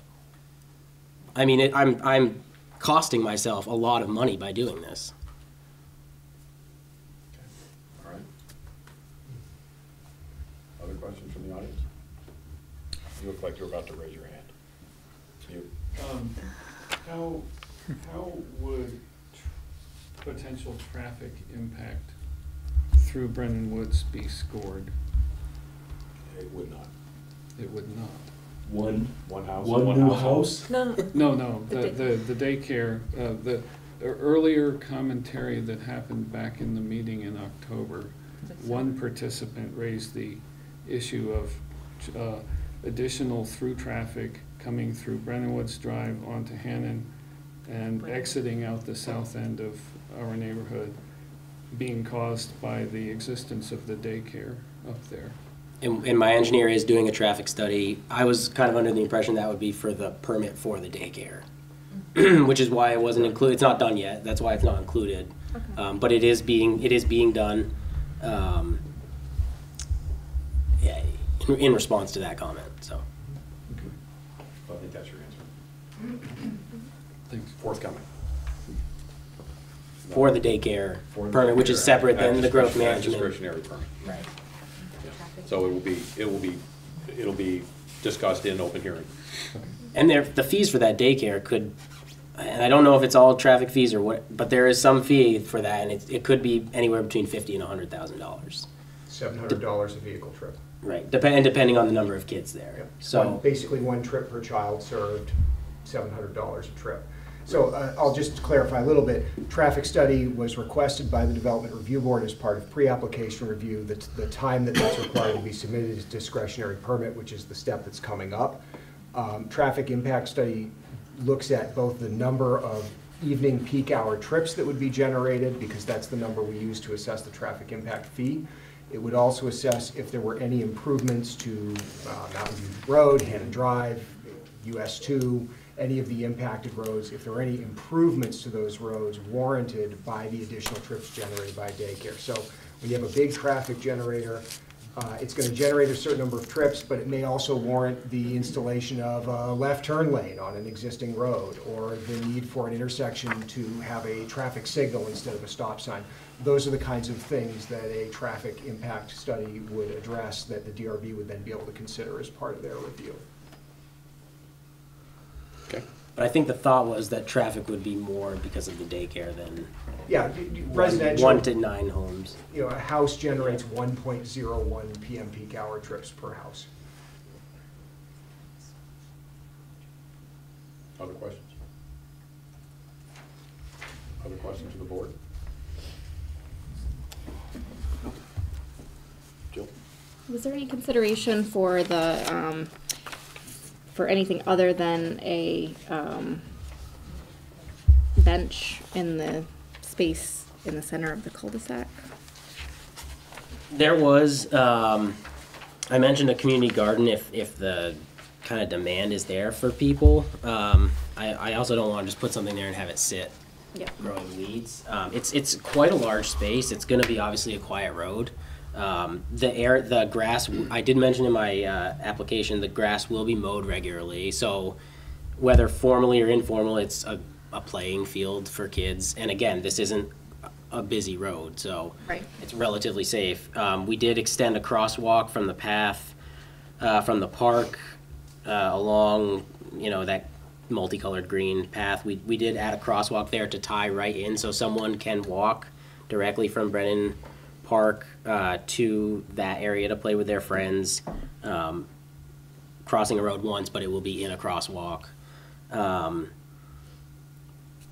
Again, it's kind of the, what do you commit to, and then I thought a bench would be good so people could sit there. If it was something that would be, a community garden is good, a play area is fine. In terms of like a swing set or something like that, it's been considered in my head, but nothing I wanted to fully commit to. Yeah, because you've got the community garden literally right next door. Right. But if you only had to deal with, 5 or 8 other people, that's maybe easier.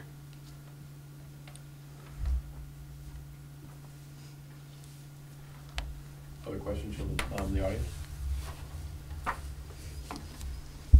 Any other questions from the board? One more time?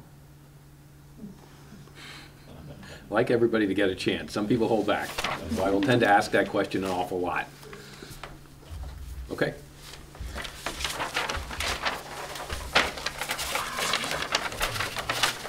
All right, we're going to move on from DP 1911 Adams subdivision. Thank you. Thank you for coming. Okay, next up is for a project outside of the service area, Brownell LaMarche, 4354 South Brownell Road.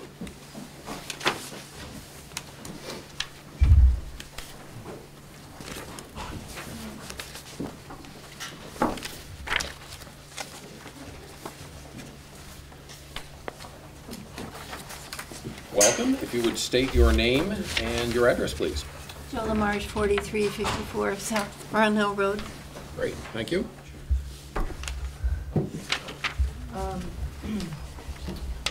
Randy Brownell and Joe LaMarche are proposing a 5-lot subdivision of a 51.3 acre parcel located at 4354 South Brownell Road in the ARCD.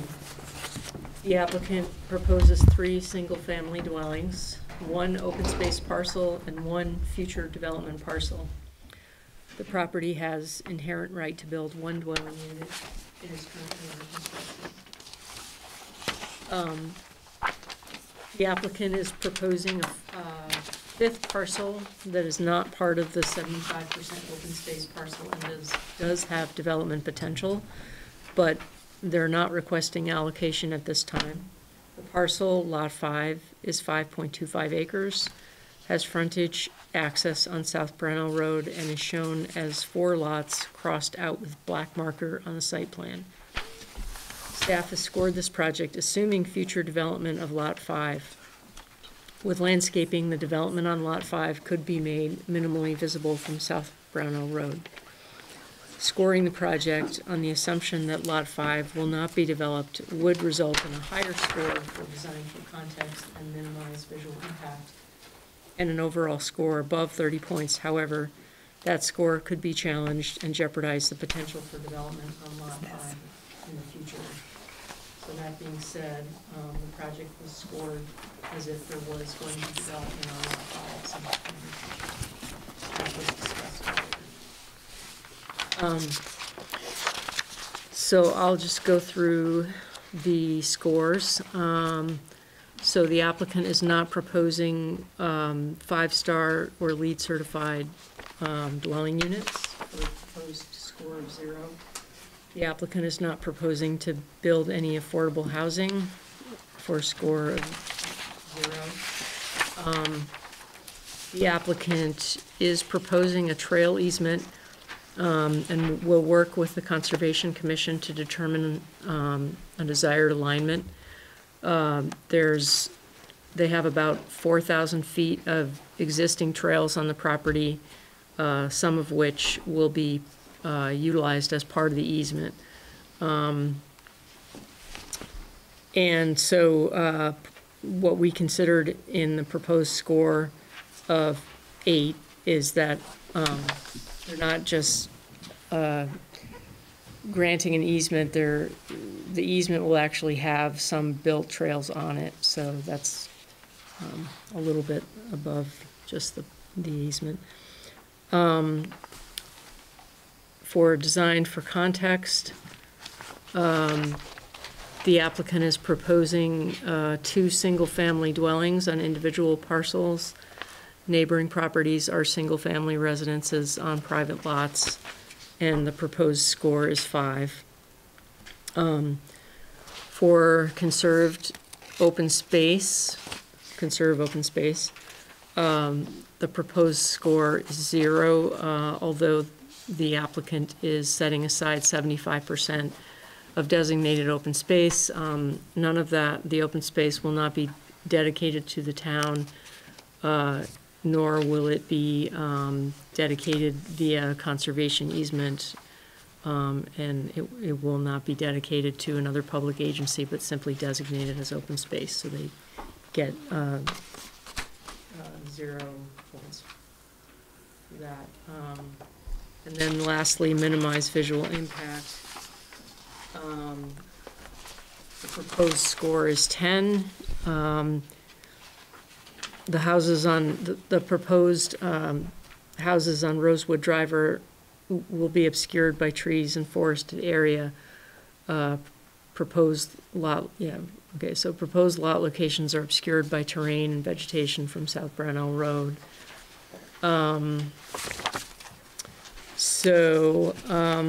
The overall score is 23, and which is below the 30-point minimum. Per Williston Development Bylaw 11.2.2.2, this project is eligible for the 4 units of exemption if the board chooses to grant this project the exemptions. Staff is recommending the following allocation schedule: 3 units in FY 2020.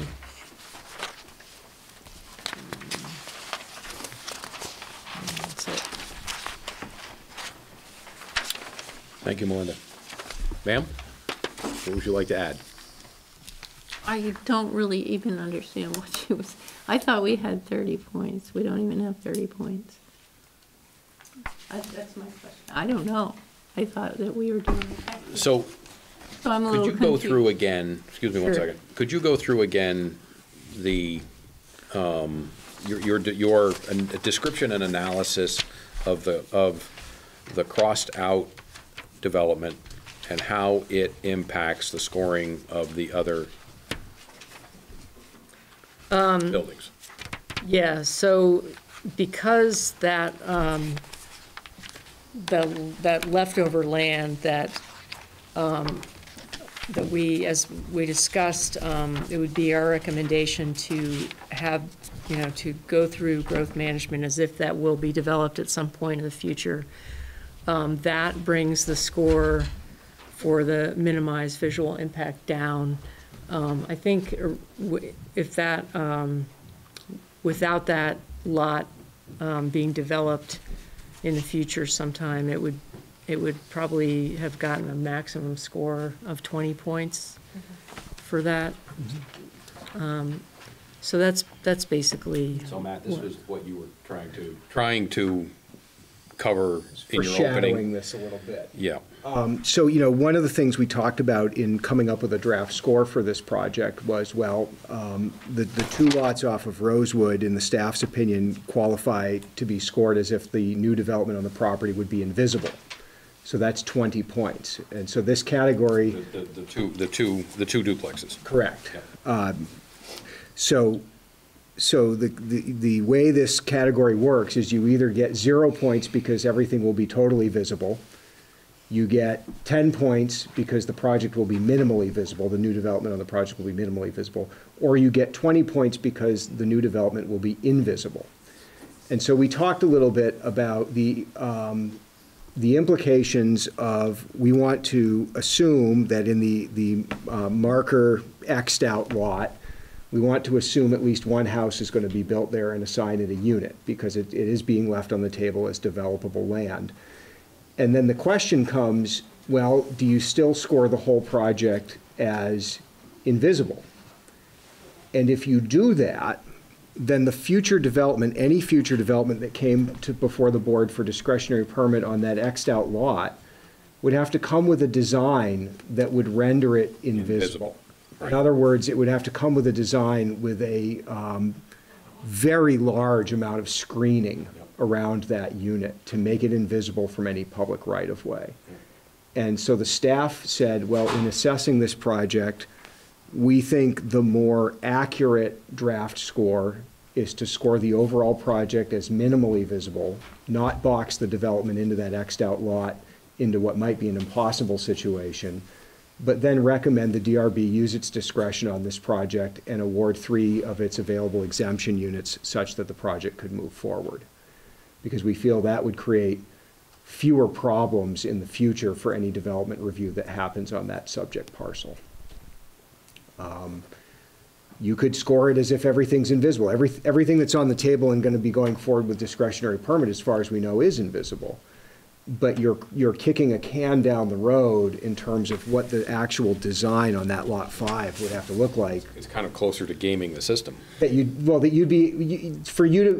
don't want is someone to come back and say, gosh, I don't know what that DRB was thinking in 2019. How could I have ever made this invisible? Better to anticipate that it's not, score it appropriately. But then what staff is advising is, this project has been through a couple of iterations, has come back to the board with a trail that wasn't present when it was under review last year. For the time being, has reduced the unit count and deferred some of the review until a later date. Staff's recommending the board use its discretion to grant it allocation such that it can move forward. Okay. It's up to the board. Does that make sense? A little bit. What I'm hearing, though, is if I take those 4 lots off, then I'd be better off. So I feel like I'm being forced to do that. That's what it feels like to me. Well, you're not being forced. You're not being forced you're to do actually it at all. not. You're getting allocation as No, it stands. no, you're not. Yeah. Oh, nobody's getting allocation. Oh, We don't get allocation until we vote. Right, I know, but I need the 30 points, and I know I'm not gonna get 30 points if I leave those lots that we wanna give our children on the table. That's correct. You're in a better position with 30 points, but the board has discretion to award allocation to a certain number of building units that don't meet the 30. And what has been proposed by staff that this board has to ratify if we elect to use those discretionary option. The staff has recommended that we give you an allocation even with 23 points. I see. Okay, So, now I see. so proceed with, if you don't understand where you're at in this, keep asking questions. Well, I mean, Because I don't want you to, I don't want you to concede something that that you don't have to. That we had the 30 points, and I'm like, what do you mean 23 points? I just, was. That doesn't mean this, we're going to adopt what staff has recommended, Okay. okay? Any reason why you're not building energy efficient housing? Well, I wasn't, no-brainer. we're not exactly building it. All we want to do is sell a couple of lots. That's all we want to do. Okay. So the people that actually come in to build these might They would be very- required to build, they'd be required to build, it's a design requirement these days anyways. It's close. I will admit that in the past, the board and the staff have kind of glossed over this and said, oh, well, of course, everybody's going to build 5-star. You have to. Efficiency Vermont regulations, et cetera? Little bit of research into that, and this criterion is changing next year to more appropriately match the Efficiency Vermont standards. It's close. I would be inclined to use some administrative discretion and say if you're filing an RBES, you're probably really close to old, 10 years old and plus Energy Star. But this says, I'm reading 11.9.1 here, and it says it must comply with with RBs. Everybody has to Residential comply. Building Energy Standards. RBES, there's Efficiency Vermont, and then there's the stretch code 5-star. I understand, but what is it that gets you points? 5-star. 5-star. So RBS is the base minimum that everyone has to do, and then there's Efficiency Vermont, and then there's like the stretch code requirements, which overlap with the lead, or not the lead. With So the to get the points, you need to meet the stretch code? Pretty similar, yeah. But the filing your RBES doesn't get you points in this category. Everybody has to file their RBES. It's a couple levels up from that. Okay. But you understand that if we're talking three houses that three houses that you were building here as part of this? We're not building them. We That just, are, you're looking for allocation to build, right? Whoever built them would build them could be asked to build them at the higher. Right. So at 80 to 99%, which would mean all three, would need to be built to the standards, the energy efficiency standards, which, by the way, have a lot of long-term benefits to somebody who's No, building a new I house. wholeheartedly agree. Would get you an additional 8 points. So, you see what I'm saying? And this is what Pete was talking about, is that there are ways here to get additional points. You just mandate that these guys that are gonna do it you gotta go that route. I didn't know if we were, if we could do that. Do you know what I mean? I knew nobody came to me and said, you have to do this way. Nobody came to. You're the one doing the permitting, you can do that. It's your land, you can assign that requirement. Yeah, I guess that's part of my confusion. It's like, I'm from rural Vermont, you want to sell a parcel of land, you sell a parcel of land and then you're done, So I'm just like, okay, this is just bizarre to me, okay. So the way this would work is if you were to sell a lot and it was a permitted lot, you would be selling the conditions that are associated with the permit to the buyer. So they would be assuming those conditions. And if you were to agree to build to adhere to the 5-star energy, then that would be anybody who would buy that lot would have to adhere to that when they built it. That's the way that would work. Yeah, when they came and asked me to inspect it, I would say, can you show me your documentation that you've met what was committed to at growth management? So it's really you as the applicant committing to it as a scoring criteria in growth management, but me and my office as the administrators of zoning checking up and making sure that a builder follows that. So Most people do that anyway. What do you Don't we contemplate wish? for this? What do you contemplate? And I don't know what the houses look like in the area. Oh, I Is have, it- well, we have a log home. You have a log home. We have a log home, and I don't know how to describe the other houses on that road. But, we don't have a plan in terms of what these houses are gonna look like. We were just Sell just the wanted to vacant sell lot. land, that's all we wanted to do. And then, the people that bought the land would build their own house. I wasn't gonna design it for them or, Just put a simple covenant on that they've got to build a higher standard. you don't even have to do that. No. If it's committed to it, growth management, Right. it becomes a condition of approval that Exactly. I as zoning administrator enforce. I get to be the bad guy. But she didn't tell them when they So bought she it. can tell you that they're gonna build to the top of the line, and you can say that, then that means that she gets 10 points? Yes. Well, that would be the staff recommendation on this one is quite clear. It's the percentage of the units that will be built either to 5-star or LEED, and that's it. There's very little interpretation, if any, to be made in this category. Right. But it's also important that you understand that if you're committing to that, then there may be a a market impact for you, right? Somebody may buy it that wants to put They can't put a a double, log. they can't put a double wide on They it may wanna buy it. with just aluminum siding. No, I don't you know, think that's people like- would want to do that. Probably not. Not out there. You've never been out in Colorado, have you? I have. There's a lot of Did double they? wide up there. I could design a five-star trailer. Hey, So you should take pause before you make any commitment to that. Because I want to make sure that you understand, if you're considering that, what you are committing to. And if you're at all confused on that, we'll go over it again. I don't think that I'm confused on, I mean, I agree with, building an energy efficient home. I didn't know that I had the right to say to somebody, when I'm gonna sell them the land, it's your land now. Who am I to say that you have to build a certain type of house? Do you know what I mean? I mean, did you that's. listen to the last hearing?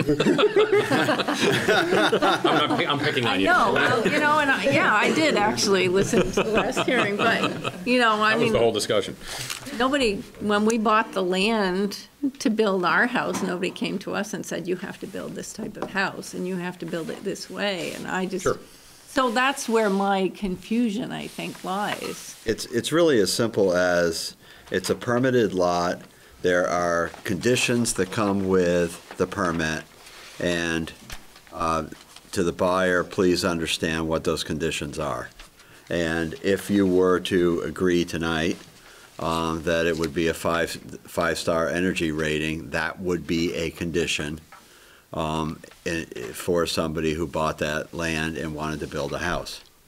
If you don't want to agree to that, then the score we'll have to evaluate it, but I mean, I think it's gonna remain a 0 for that category. Do you have any questions or concerns about any of the other proposed scores? No, I didn't actually I don't have the scores, so I have no. How would I know, like, what our house, we built our own house, we're still building it, and wrapping it up here. But how do I even know that ours is 5-star? I mean, what is 5-star? You have to have a certain type of furnace or R But factor for your insulation? At this point, that's a question not really relevant to this process. No, I understand that, but I mean, I feel a little, okay, so here I am. So you Where- don't, you can, if you want to build your house as 5-star, that's up to you at this point. You're not required to do that. No, I understand that. Okay. I guess I've got this home and maybe it's only, let's say, 3 stars, okay? But I'm gonna make with the people that are buying the property next to me have to do a 5-star home, so I don't know what ours is. So And I don't- what the is best thing that? I think you could probably do is ask either, We did- you're the builder, yeah, is get on, We get had on the somebody internet build and the do 4 research. walls, put the roof on, do the windows and the doors. The rest is us. We've been doing this for 2 years. Well, when you bought your windows, did the window guys say, here's the best windows we can sell you? Top of the Well, they line?" have a certain R value, Well, that's- but I don't know if that's 5-star. So generally, when we look at energy standards, what there will be is a list of criteria for the R value of the insulation, floor, walls, roof. That's the RBES form that I'm struggling with now. The RBES contains very similar criteria, so each of those levels of energy efficiency is a little bit different. In our latest and greatest, we talk about things like the high performance standard coming from Efficiency Vermont, and there's even a blower door test that is done at the end to determine the efficiency of your air sealing.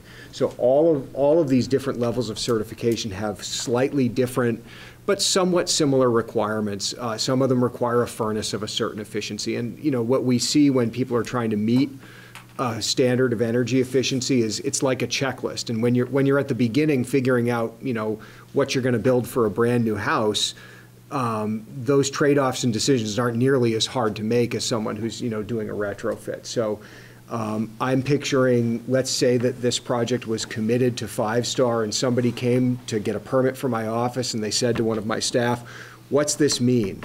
We would pull that list up and we would say, well, what does 5-star mean? It means this R value in the roof, it means this level of appliance efficiency for a furnace, it means your windows need to be at least so good, it may mean there needs to be a blower door test with a certain rating at the end.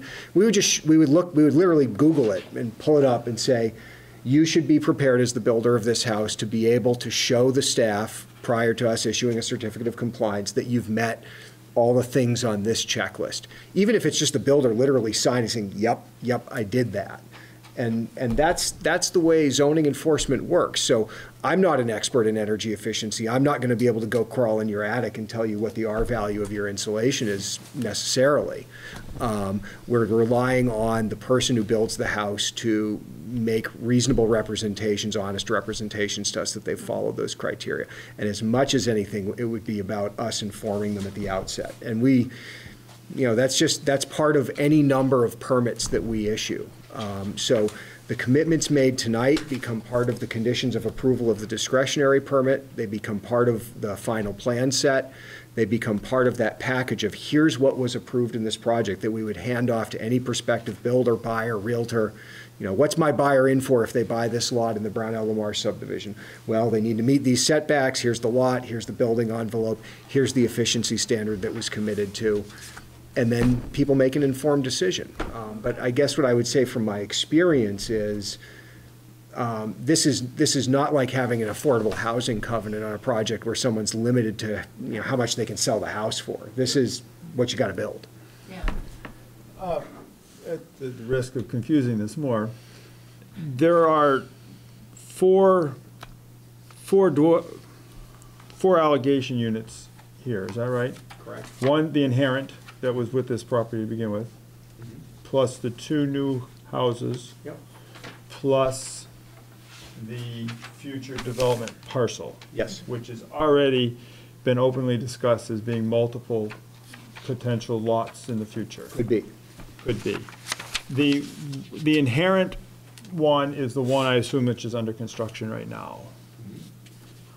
That, if they were to say 100% here to get the 10 points for conservation of energy, would all of those would have to comply with that? I would say that the 3 units that are being requested now would have to comply with it. Not necessarily the one that's currently under construction. Right, because So I think that's good news for this. Yeah. Our applicant. we don't reach back to that inherent unit. Okay. The second piece, though, is that this would be committing that future parcel to these points, which means regardless of how many lots you divided that into, that point kind of, like the little ball of mercury that's on the table, right?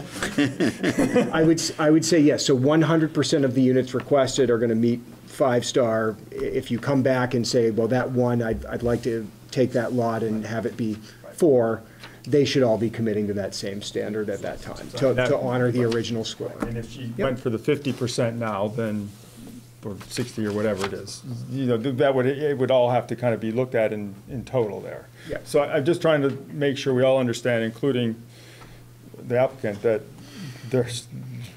it's important to understand what you're committing to. Well, the upcheck is the fact that homes are being built better today than they were 20 years ago in terms of energy efficiency. Right. I mean, this does open up some questions about the original issue, because This is the last year you're going to see 5-star mentioned as a scoring criteria. right. But and again, and that actually highlights my point, because in 5 years, what we're holding them to now may not exist as an energy efficiency standard. That's correct. I mean, that's, in the new criteria, we're targeting efficiency Vermont high performance standard.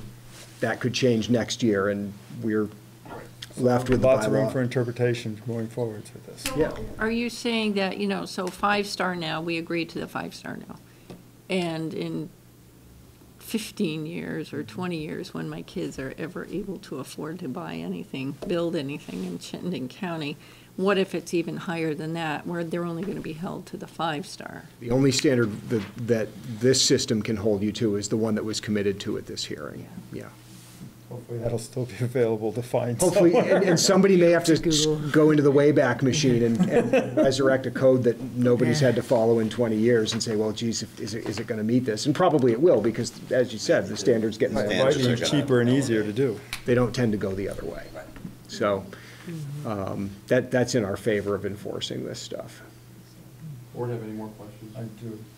So, the design for context, can you give me a little more detail on why that's 5 points as opposed to a full 10? Again, yeah, I Does that think go it, back to It's that the X. yeah. X? It's the X.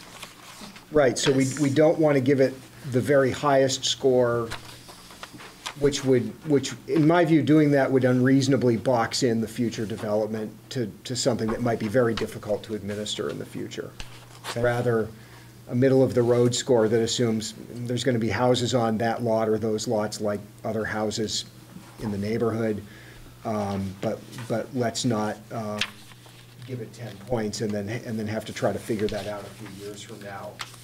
Just what that 100% compliance with that rather flexible scoring criterion is.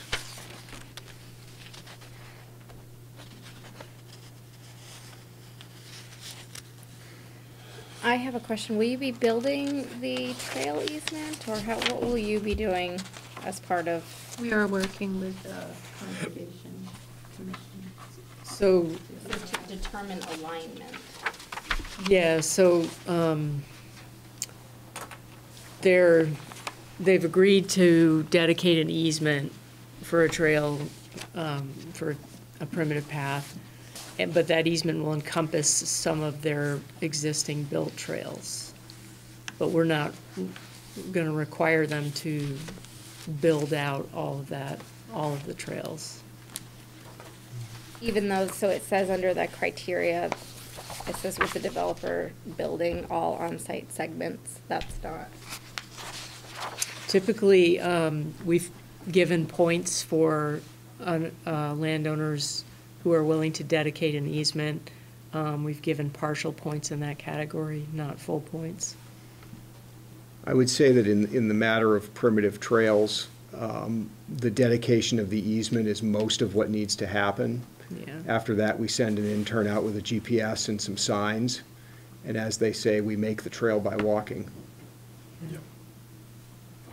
The hard part is getting it. So compared to a bike path or a sidewalk section that really truly has to be constructed, and there's a town specification, and there's all those kinds of things, you know, I suppose if somebody was offering us a primitive trail that involved significant construction work so as to be usable, like a big bridge, something like that, which is not the case here, I think the board would want to have a more informed conversation with the applicant about, well, is this really going to be a trail we can use or not?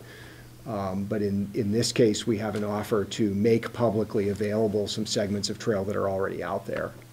And then otherwise connect them with easements that the town would have a right to go in and identify, put on our maps, add signage to, things like that.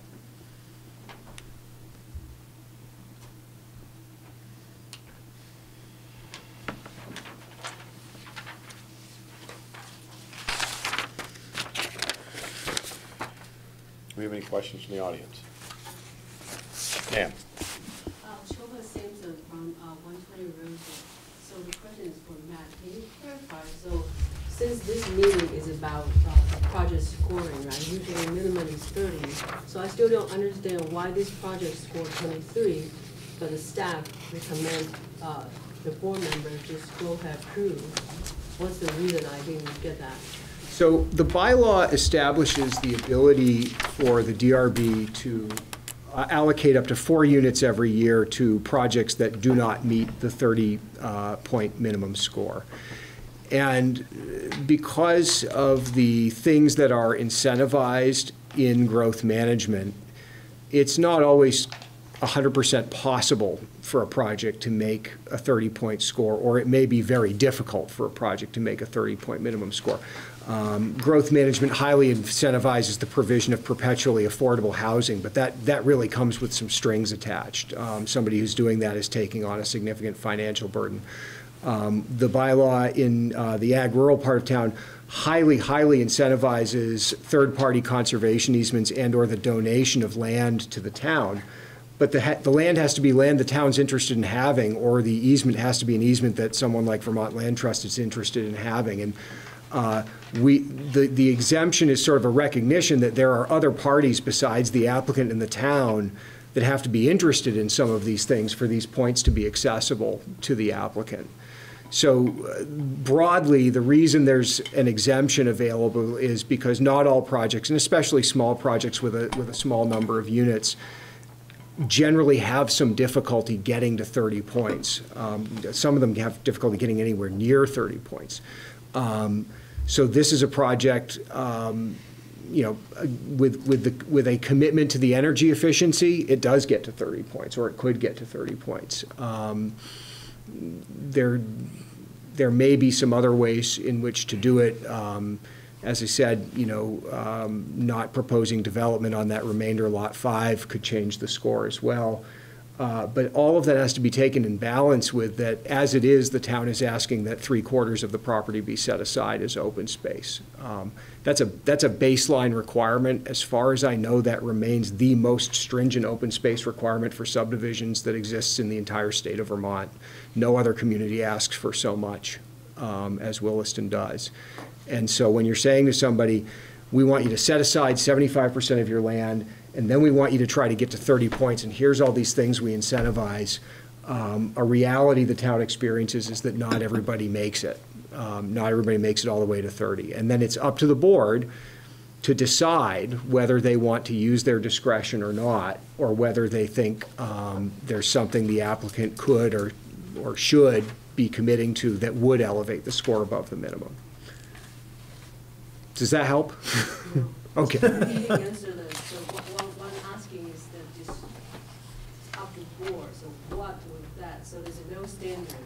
So if I'm obviously the board member, or board of you, five of you decide, you don't have to give me any reason, just yes. So there's no standardized, like, there's no standard pretty much. Am I understanding correctly? Well, there is a standard. Okay, so what I want There is a standard, and the standards are laid out in what we are talking about with the scoring. But what Matt has said is that the board has the option of assigning up to 4 units, 4 development units, 4 allocation units to any project, total of 4, at any given year. We have our own discretionary use of them, okay? So, forget the standards.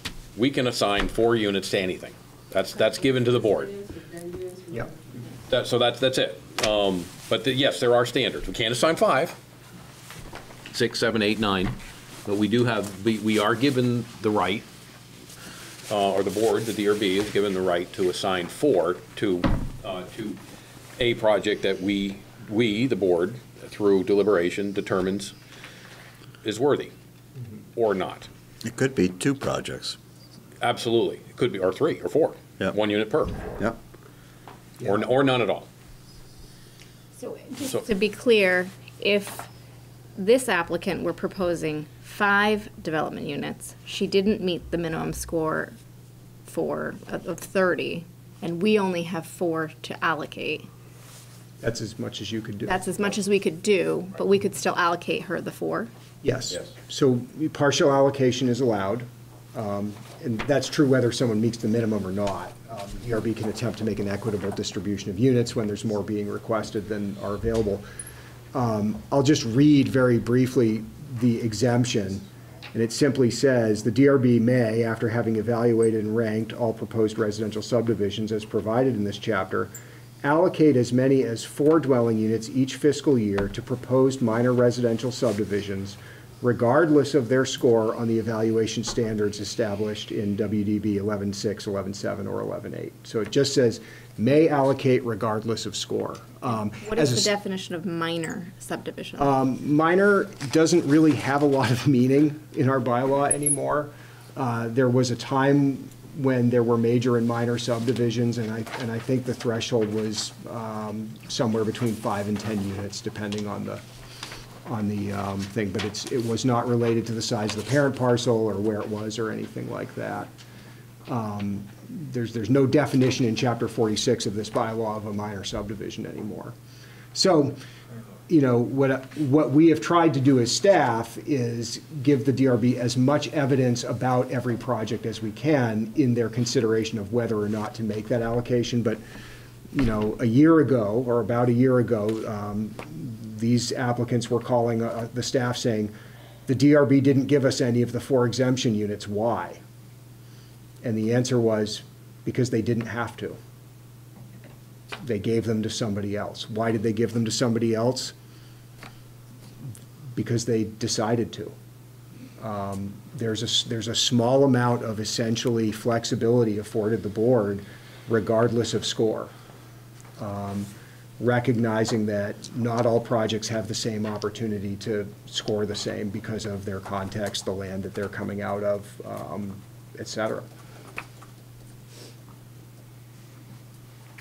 It also avoids takings. So if this were a system that literally rendered some parcels of land in town undevelopable, the town would be in a position of needing to compensate those landowners for having taken all of their valuable property rights.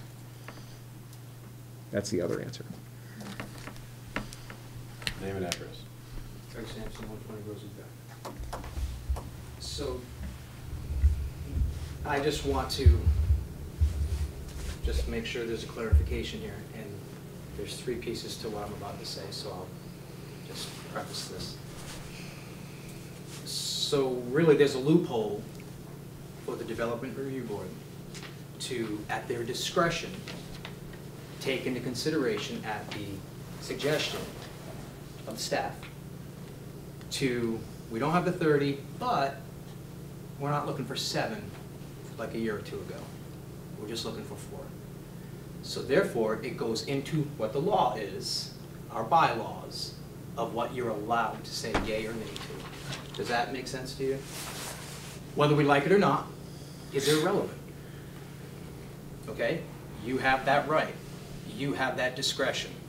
That's why we're here tonight. That's why we were here last fall, why we were here the fall before. It's why last March this wasn't here. It's here now because we're at the 4 or less at your discretion. Did I pretty much summarize that correctly? I would categorize it as a provision instead of a loophole. Bureaucratically, sure. Understood.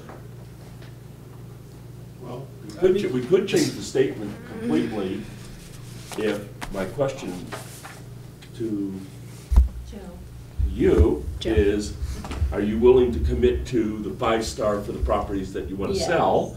Sure. Now, the question I had then to the staff is, if she's going to do that, does that give her the 10 points that goes on this form? Yes or no? If that were a commitment that were made, we would be recommending you score the project accordingly. So yes. In other words, the project would change from 23 to 33, correct? Assuming I'm reading the criteria correctly, yes. So in other words, then 100% of all units certified, 10 points, sure. So in other words, nothing out of her pocket. Hold on, you'll get So your in other words, chance. the question is, nothing out of her pocket tonight, other than to say, yeah, when the builders actually do something, they gotta meet your criteria. It's a commitment that would be enforced through the permitting process and would be imposed on whomever owned those properties going into the future. And future development. And future And development. on future development, yes.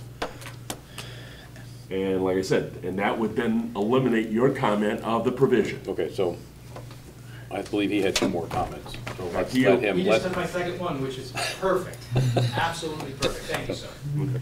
Because my second thing is that why not just commit? Sure, a developer, whoever's gonna build it, is gonna have to follow the 5-star, okay? But it really only benefits the environment anyway. And with that said, we might not have 5-star in 5 years. So let me just answer that, and you'll get a chance to keep on going. Absolutely. And the board, speaking for the board, I think that I can safely say that the board would prefer to see that. Okay? I think we would prefer to see the project score as high as possible. And we'll leave it at that.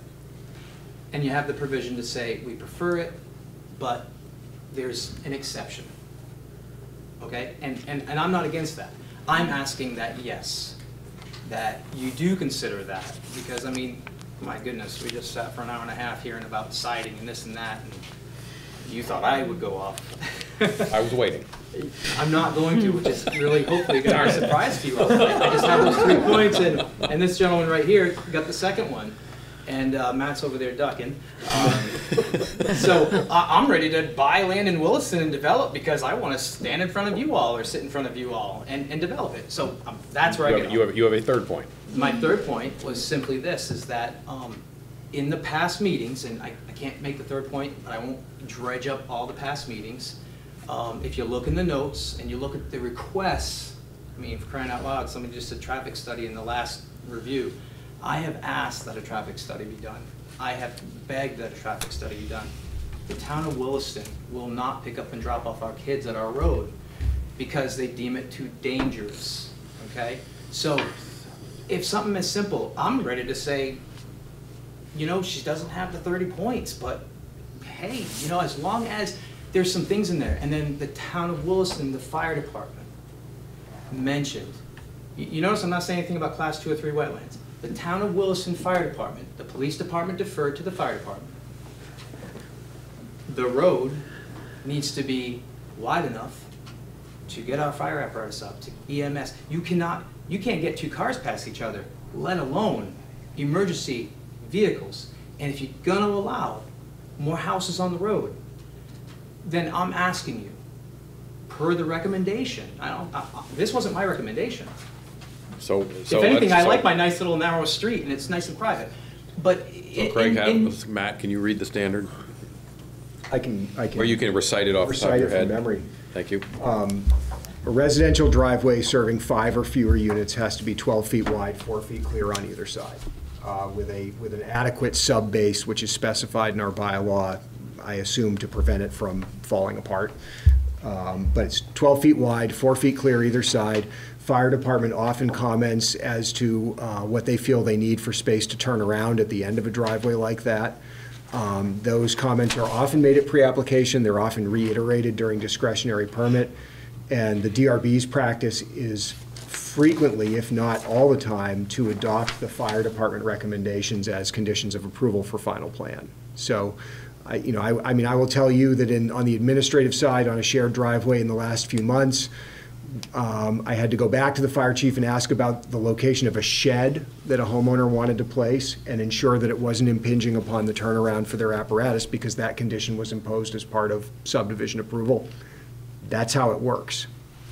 That's how it would work in terms of the review and any conditions imposed on this project or any other one in town. So, and I just thought of another thing, and that was mentioned at the beginning. That answers that question. Is this 2 units?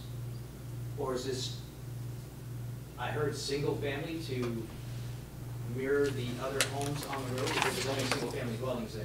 So is this going to be? 2 duplexes. 2 duplexes? Right? No. Two single families. No. 2 single families. Okay, I just wanted to clarify that. So just 2 single families, and then on that. Can I ask that question up front? You said it, I didn't correct you, I apologize. Same here, I heard duplex. We ran right over it, Scott. Matt, It's I got a question. 2 single families. You said 5 That's why I asked that question. for the width of the road? Now, do 12. we not count the people in South Burlington on this road count? Because right now, it looks like there's 4. Those people are in Shelburne. Or Shelburne or whatever road So it is. absolutely not in that case, no.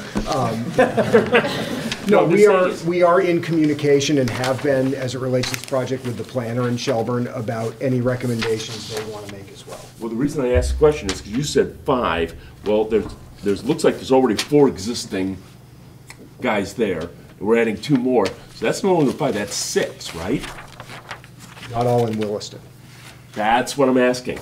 So in other words, we don't count the Shelburne or South Burlington or whoever people that happen to tie into this thing? We will coordinate with Shelburne, and we will seek whatever answer satisfies the DRB in their review of the project at the time of subdivision design. So, for example, if you or the board asks me to ask our land use attorney how we ought to look at that, if you want me to consult with the public works director, the fire chief, how should our bylaw be applied when some of what's happening is in a town that's not subject to our bylaw? Well, I think I asked this way back when We'll do we that. first started. Yep. Okay, so that's the question I have, is so that if we're talking 5 or less, they don't have to be 12 feet, but if the people that sort of are in the other towns suddenly say they want to be part of this venture, then that means that we're not talking 5 anymore, we're talking 6. I mean, I will say we've had some scenarios in recent memory, a house in Williston that's Is the service both the 6th fire or department 7th comes house from on a Richmond. driveway that comes in from St. George. But I think that, isn't at least one of these access, is it?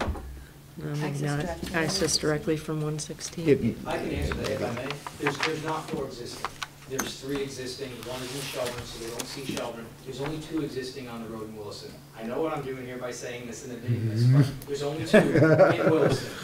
Listen, I'm just here. Oh, no, I'm not worried about that, I'm talking about the people that actually have access to this road. To this road, there's 1 in Shelburne, that's right below us, then there's us, and then there's the hard residents on the left, and then the 2 proposed out back. So technically, Williston will only notice or see 4 as on a private road. So you're up to 5, so you got your Shelburne one. All I ask is that, especially with the traffic coming and going, and that hill right there is ferocious coming up around that escalator. You know what I'm talking about. And for people, the buses won't pick up and drop off. So all I'm asking, if and when you do say yes to this, you know, get the extra 10 points, put the 5-star in, and 5-star now means the best. So in 20 years, it doesn't matter if we have 5-star or not, it should be the best, the highest, number 1. Number 2 is just make sure that what our own town has asked for is that 12 wide, 4 on either side clear, because there's a lot of ledge and trees up there. So some changes are gonna have to be made. So just put those stipulations in there so that it is done. Does that surprise you that I'm asking That that? stipulation would be in there anyways, as a road standard. As long as it's definitely followed to the letter of the law. That's nothing sneaky. Right. Nothing sneaky. And if they want to turn around at the end, Understood. there's going to be some clearing required.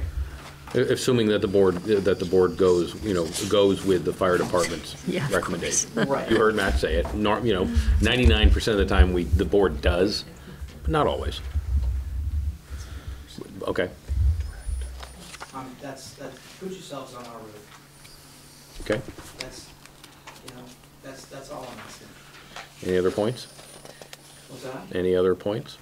No, I just had those 3 and I tacked on that extra 1, so thank you for the time. Other questions from the audience? Ma'am? One more. Show us in on 120 Rosewood. So, question for staff is, so for instance, this, it sounds like this got approved tonight. So what if they got approved, right? Then they divide a different lot. Either them or whoever come into the bill in the future, is that individual lot, when they apply a permit, is there any cases or like, just sounds like it will go through, is there anyone ever encountered a problem along the way that end up cannot build on the lot? The only thing that I would say about that would be not that somebody couldn't build on the lot, but there will be conditions imposed on further development on the lot that any builder would have to meet. So for example, if somebody said, well, if they came to me and said, I want to build on that lot, but I don't want to do that energy efficiency stuff, I would say, well, then I can't give you a permit to build on that lot. I would say that once a buildable lot is created under the standards of the day that say it's buildable, if the rules all change tomorrow and suddenly that lot was smaller than we would allow or otherwise not conforming, there are provisions in our bylaw that say you can still build on a non-conforming lot. It's what most people would refer to as grandfathering. So once you create that buildable lot and it's got allocation, anybody who can meet the conditions of subdivision approval and the provisions of the bylaw as far as they can, will be able to build on that lot. So I'm trying to imagine for you a scenario where the lot becomes completely unbuildable, but our bylaw itself has some provisions to prevent that, because we really don't want to change the rules and render something unbuildable, because again, then we've essentially taken it. We would have to buy it. So you're saying unlikely? It's very unlikely that something the town would do would render a created lot completely unbuildable. And if it did, that owner would be entitled to compensation. You know, if we decided tomorrow that the setback to Route 116 was 2,000 feet and this whole lot was in that setback and therefore no longer buildable, we would have taken the ability for somebody to get a return off of that lot. And constitutionally, we would be required to compensate for that. So we avoid that by saying, if we change the rules and it means that your property would not be buildable, your property's still going to be buildable. And we have a whole chapter in our bylaw that addresses that situation. Otherwise, we would be in trouble. Other questions from the audience? Sir? James Beecher, 4987. Now, you were talking about easements for the trails. Now, is that the public, can they use those Yes. trails? So where would the parking be if people decide to come up from the public? So we don't always create parking for trails. We create parking when the town has the ability, number one, the land, the permitting ability to do so, the capacity to manage it. But we've had trail easements in the past that we had for a very long time before actually going and creating parking, because that tends to be a design challenge. So for example, Sucker Brook Hollow off of Route 2A, we had those trail alignments, we had easements, we had land, we had rights over in that area for a very long time before the town had the ability to do anything related to parking, and in that case, some bridge construction that was required to make those work. So it might be as simple as identifying those trails on a map, identifying them with signs in the field, but not identifying parking. In that case, there is parking allowed along the side of any public road that's not otherwise posted, as long as you're off the traveled right-of-way. The hard part here is, believe it or not, is not, from my opinion, the hard part is actually not the parking, it's stringing together the easements. So the only time that the town ever gets a chance to gain an easement across a property is when it comes up in front of the town for a development request. This could go for decades before anybody actually started through hiking on it. Maybe that's not the right term, but Or connecting. properties. Yeah, absolutely. So what the town tries to do is piece together the puzzle, and I believe we've got a chart around somewhere. We do. It's a town plan map. Town plan map has a list. If you ever wanted to stop in, take a look at it. You can see where all of the little easements that the town has on all the different parcels start to fit together, and they don't all fit together. There's one here and one here and one here and one here. But as the development requests come in, they add to it very slowly, and really that's what's trying to be achieved here. So eventually the puzzles are going to be put together. Eventually. And that's not entirely true in that the town can affirmatively go out and buy pieces and acquire those rights from others. So let's say they got 85% of connectivity on something, they might then allocate some funds in order to acquire the other 15%. So it's not just when That's correct. Yep. when development occurs, but it could be at the initiation of the town. So that makes me think of something else then. So points are allotted for giving easements, which is public use. Now, people have the right, the public has the right to park on a public road. Rosewood is not, it is a private road, so therefore they could not park on Rosewood. However, South Brunel? Yep. Public? Public road. So points were given, could we give a few more points to get it more guaranteed up past the 30 if it were said it could come through my property? Not mine, but the property that's being trying to develop. Would there, wouldn't you take that into greater consideration to say, hey, wow, you're giving this public easement, and you can park along our road off of South Brunel because there's only one spot where you can really park there and the cops already take it. So, you know, wouldn't that be, I'm trying to be nice here. Yeah, the scoring criteria is pretty specific to trails. I would say, there's some flexibility for the board. If somebody had a really great facility they were going to be able to offer up, I encourage the board to think about that when they consider their point awards. But really, this is just about getting those bits and pieces together so that we can start to connect them. And I will say, from the town's perspective, what I was saying about, we don't necessarily develop parking, we don't necessarily develop trailhead facilities that encourage the highest intensity of use of every piece of the trail system, because sometimes that part of the trail system is just not ready for that. So there are times when we're ready to develop a parking area and a trailhead and signs that really, encourage people. And, if it's a long segment of trail that connects somewhere, that starts to make sense. But sometimes, as Scott alluded to on our map, there's just a piece of trail easement we own that we don't even go out to develop because it just doesn't go anywhere yet. And in fact, it might dead end into a piece of private property that we don't want to encourage people to end up on, for lack of a better term. We want to make sure that we're, being respectful of all of those property owners whose property we're crossing and being near. So could the board give more points for a more enhanced facility? Sure.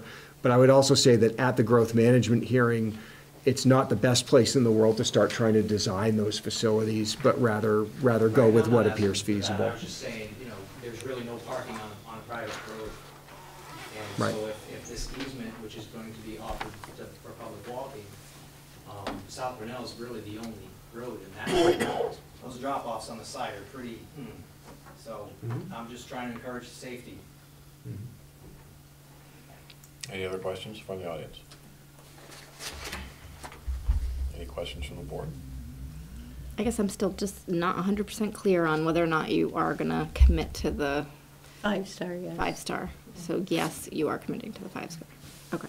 And yes, that means that the score is now 33. It could be. You'll be deliberating on that. Okay. But would that be the staff to proposed? recommend, yes. Okay. We would propose 10 points in that category if all 3 of those units are going to meet 5-star.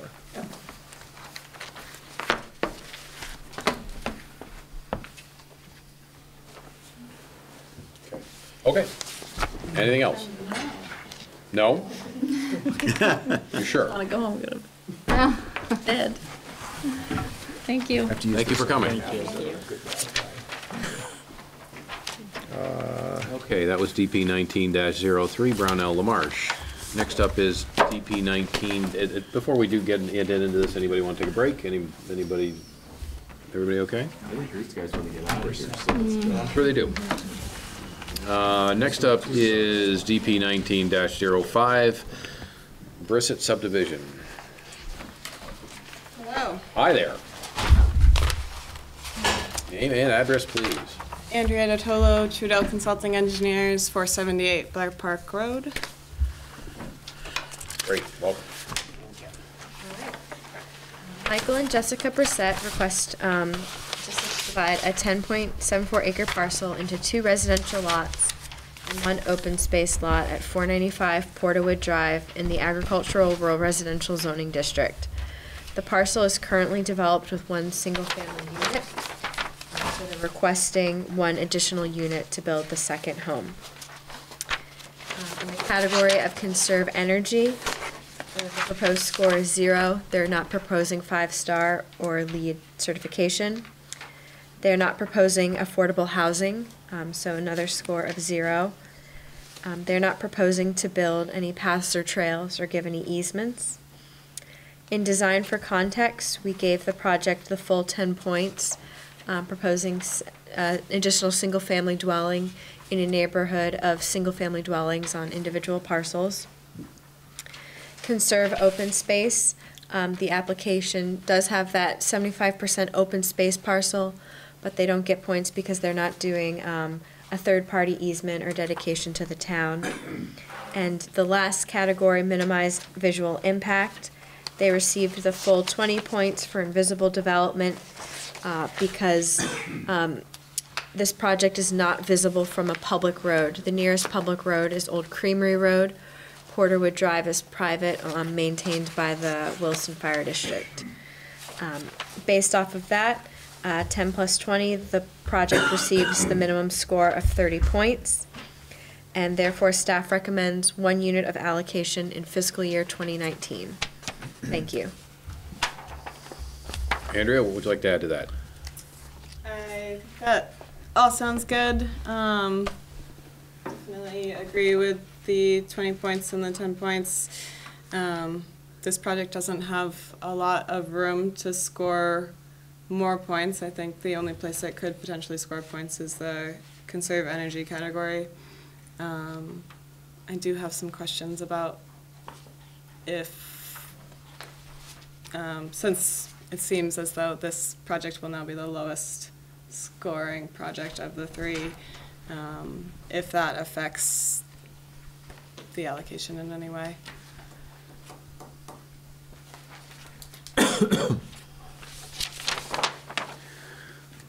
I think the answer to that is maybe.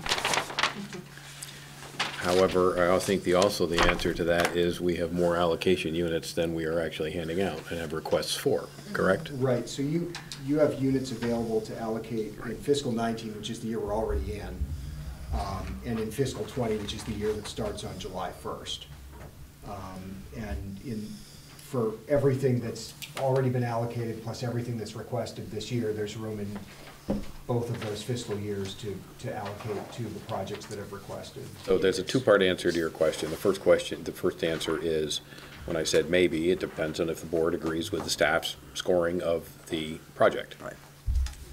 Yep. The second answer is the one we just gave, is that there are allocable units available, exceeding the amount that have been requested today. So it's really the 30 points that is the importance here. It's not the 32 or a 33 or a 34 when compared to the 30. It's about the allocation availability, and which there's plenty for this one, and then does it fall below 30, then it becomes, it would need for us to use one of our discretionary units. I also just want to confirm that there is no future potential for development, correct with this lot? This is the maximum potential that it has.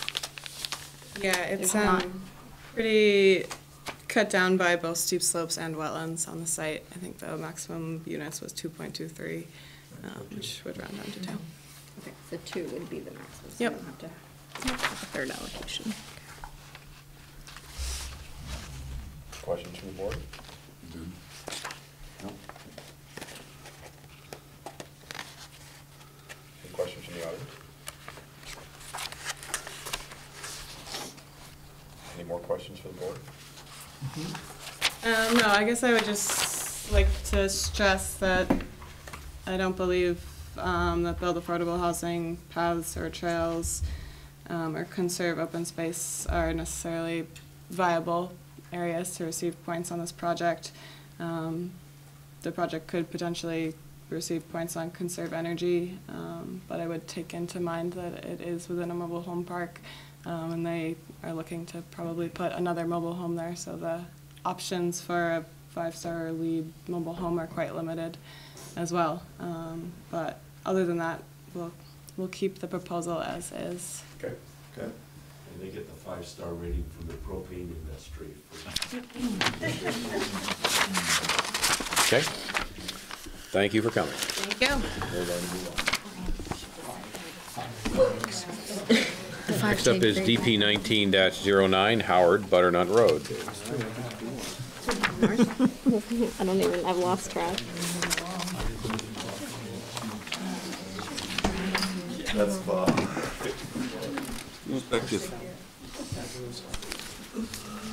Kevin, are you doing this just for fun or what? Are you sticking around just for fun? Who am I? Yeah. Oh, you're with them? Oh, I'm My sorry. neighbor. I thought you were there He for watches the the early neighbor, one. he watches the trained bears down the hill. He's just here on a zoological survey. Got it. Okay. Sir, if you would state your name and your address, please. Gary Howard, 697 Butternut Road. Thank you, Gary. You're welcome. Matt. Okay, I'm doing this one. So this is a proposed 5-lot subdivision of 121 acres of land on Butternut Road, east of 846 Butternut Road, west of 1120 Butternut Road. We're in the agricultural rural residential zoning district. There's an inherent right to build one dwelling unit that comes with the property, and there is no dwelling on the property today. This is another one of the projects I alluded to in the beginning where there are lots proposed for more imminent development. There is perpetually protected open space proposed, and there are two, for lack of a better term, remainder lots proposed for potential future development. And as in the other case, staff is recommending 1 unit of allocation be awarded to each of those as part of this process, and the project be considered and scored based on an assumption that those lots will eventually be developed. So for this project, in the criteria of conserving energy, the applicant has marked it as not proposed for any units, therefore no points are proposed to be awarded for energy efficiency. No affordable housing is proposed, so no points are proposed to be awarded for affordable housing. The applicant is proposing a trail easement, and to provide that as part of the discretionary permit review process, staff is recommending 5 points. So the score here is 5 to 10 points if a easement is provided, depending on the length of the path or segment. So if you're providing any trail easement at all, the minimum score is 5. So 5 doesn't represent halfway, it represents the minimum score if you're providing a trail at all. And I just want to provide that context there. We're not exactly sure what the length of that segment will be yet. In design for context, the applicant's proposing single-family dwellings on large acre parcels similar to other density on Butternut Road. Out of a maximum score of 10, staff recommended a score of 8. And on conserve open space, there is 75% perpetually protected open space in compliance with the bylaw being proposed, but no third-party protection or donation to the town. Therefore, no points are recommended in the open space category. In terms of minimize visual impact, staff is proposing that this project be scored as invisible development, 20 points. And I will note that that draft score is based on development happening on all of the lots that might someday be developed, including lots 4 and 5. The board, if you were to want to inquire more deeply on this score, I think your inquiry would be well focused on lot 4, which does have frontage on Butternut Road, but is a large lot with some potential to be developed in such a way that a house or other development might still be invisible from Butternut Road. That is the assumption that's baked into that maximum score right now. So something to think about. Then that there's a future condition that says any future development on lot 4 must be completely screened from Butternut? Correct. So it must be situated on that lot, and so number one, you couldn't put it 50 feet off of Butternut Road and reasonably expect it to be invisible. It would have to be located near the rear of that lot. So I'm going. That's something that you're fine with. Oh yeah, There's no way you could, I mean, Butternut Road, brook, vertical 120-foot bank, fields behind that. I mean, no. So yeah, if you look at the topo lines there, you can't see it. There's some things at play that staff believes makes it reasonable for the DRB to find that development on that lot could be invisible. The DRB, at whatever point in the future where a discretionary permit was reviewed to develop that lot, may need to consider some conditions to ensure that. As part of the upcoming development review, although we might not see a driveway or septic engineering on that lot, staff might recommend that the DRB have the applicant propose a building envelope on that lot that would inform that finding of invisibility. And staff has notes to that effect for the future DP. We won't forget. I know you won't. But it's as I said, you know, there's some thinking for the board to do about what tasks it might be creating for itself in the future, when distantly future development might come back for discretionary permit review. And I'll stop there. Thank you. Yes. I've learned a lot tonight. One of the things I really have. It's not just been. One of the things I didn't realize was that I could control somebody else's building. I was selling lots. I had no idea that I had control over the energy efficiency of the houses that are being built. Would you like to add that in? Yes, I would very much. What? Sure, sold the land, but I can also tell them how they can build a house. I just sold the land. We'll let them feel. While we would not demand it for you, of you, we would certainly encourage it of you. Yeah, I can't see any reason. These are they're intelligent people. They should understand the efficiency of building a house to a certain set of standards that make it efficient. Are you under contract? No, just for the land. I am under for the land, yes. You're under contract to sell the land. Yes.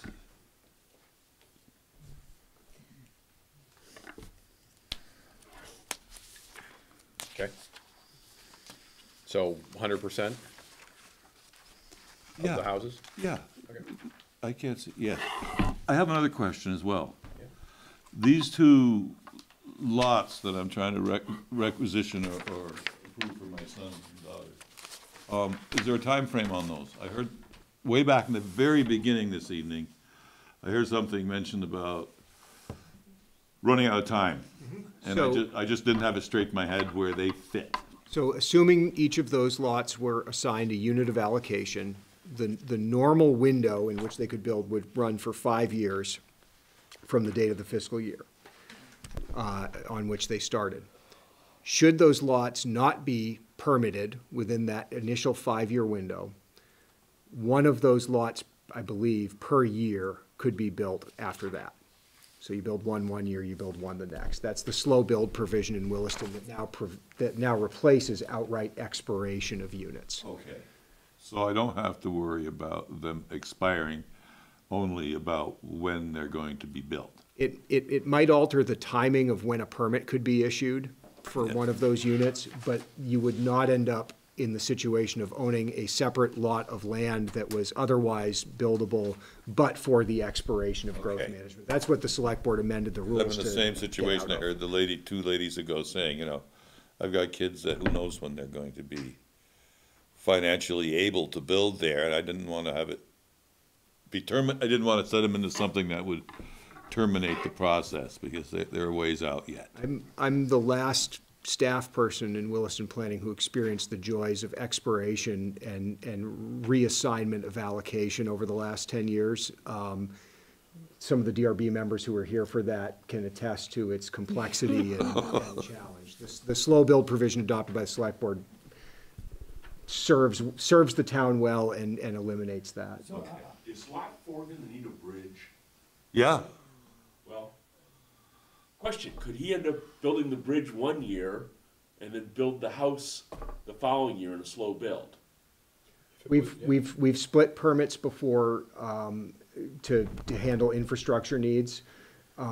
In terms of growth management, what matters is when you permit the house. Yeah, so what I'm trying to say is they could be, like, for example, they could be building lot 5 and building the bridge on lot 4 in the same year, and then building lot 4's house the following year, right? Yeah, we do infrastructure permits, we do all sorts of things that sort of separate out the development activities. It sounds like lot 4 needs a lot of infrastructure. Yeah. You don't like him, do you? Oh, no, it's not that, it's not that, no. It's just, that's, if you look at the map, that's just the way it lays out. I mean, I didn't have much choice. I prefer not trying to find my way up that 130-foot bank. But I would prefer that a lot, but that's not going to be my. Matt, could you, a little clarification on the slow build then, that, are you saying that after the 5 years, they have to build a house each year? No, but if you go out of that schedule, you are placed on a slower schedule. Which means you can't build it as quickly. Right, and in fact, that's the way the system used to work until about 20 years ago, and once in a while, we would get a permit application for a very old subdivision in Williston, like Heinz Estates or Over Lake View, and Ken and I would look at it and go, well, what's the growth management dispensation? Didn't this expire? And we'd go back to that version of growth management, and lo and behold, there was a thing that said, you build this many units per year, and if you fall out of that schedule, you can only build 3 units a year for every year after that. And the administration of that was so easy, and the impact on the town was so minor, that when we went back to the select board about what are we gonna do with this expiration provision, we said, why don't we do it the way we used to do it? That actually worked pretty well. And that's where we're at. Other questions from the board? Did that with my elbow. Any questions from the audience? Sounds like you're all here for it. Yes, hi, my name is Kevin Mazuz on 1120 Butternut Road. First and foremost, I'd like to thank the staff for their patience as this process evolves and this development is quite fluid. We're learning more and more each time we come here.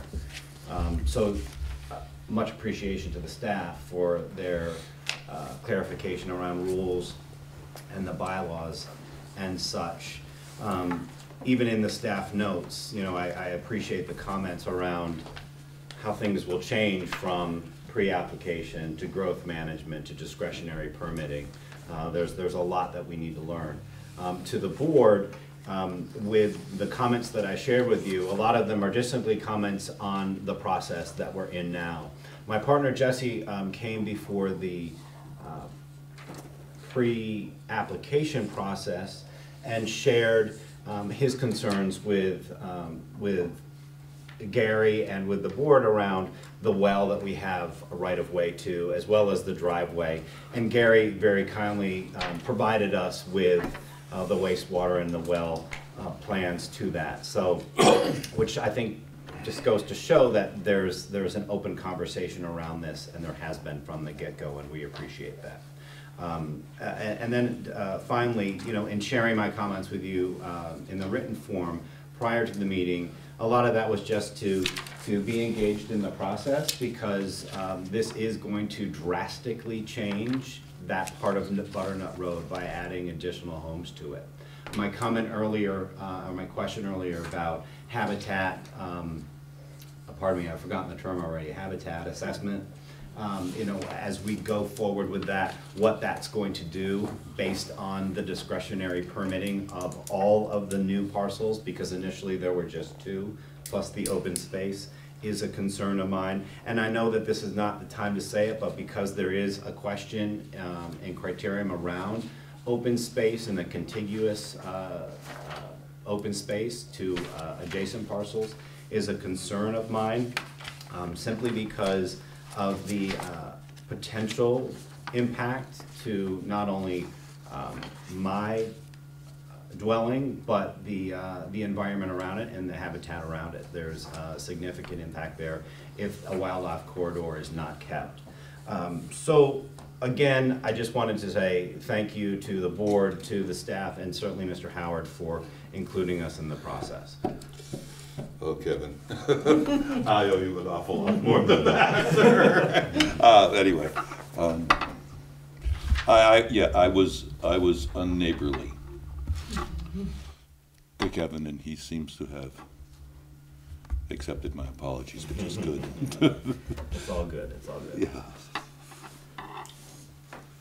Any other comments? From the board? So, one summary question. Did you say that you are going to ask for 5-star stuff? For points? Yes. Oh, okay, that's just want to confirm. Yes. Okay. Okay. And would the staff change their recommendation then on that? So if 100% of the units are proposed to meet 5-star or LEED, the recommended score would be 10 for that category. Okay. All right. One more time. Anything else? Okay. Thank you for coming. When do we find out? 9 o'clock or 3? 9:30. I don't know, who do you want to talk to, Gary? You I know. Call me at 5 of 8, but. You want the caffeine to set in. I think just get nervous, that's a little problem, so, okay. So it is 10:57, or thereabouts, 10:57. And the Development Review Board for the town of Williston on March 26th is out of deliberation on growth management. Do I have a motion for the other sewer service area allocation?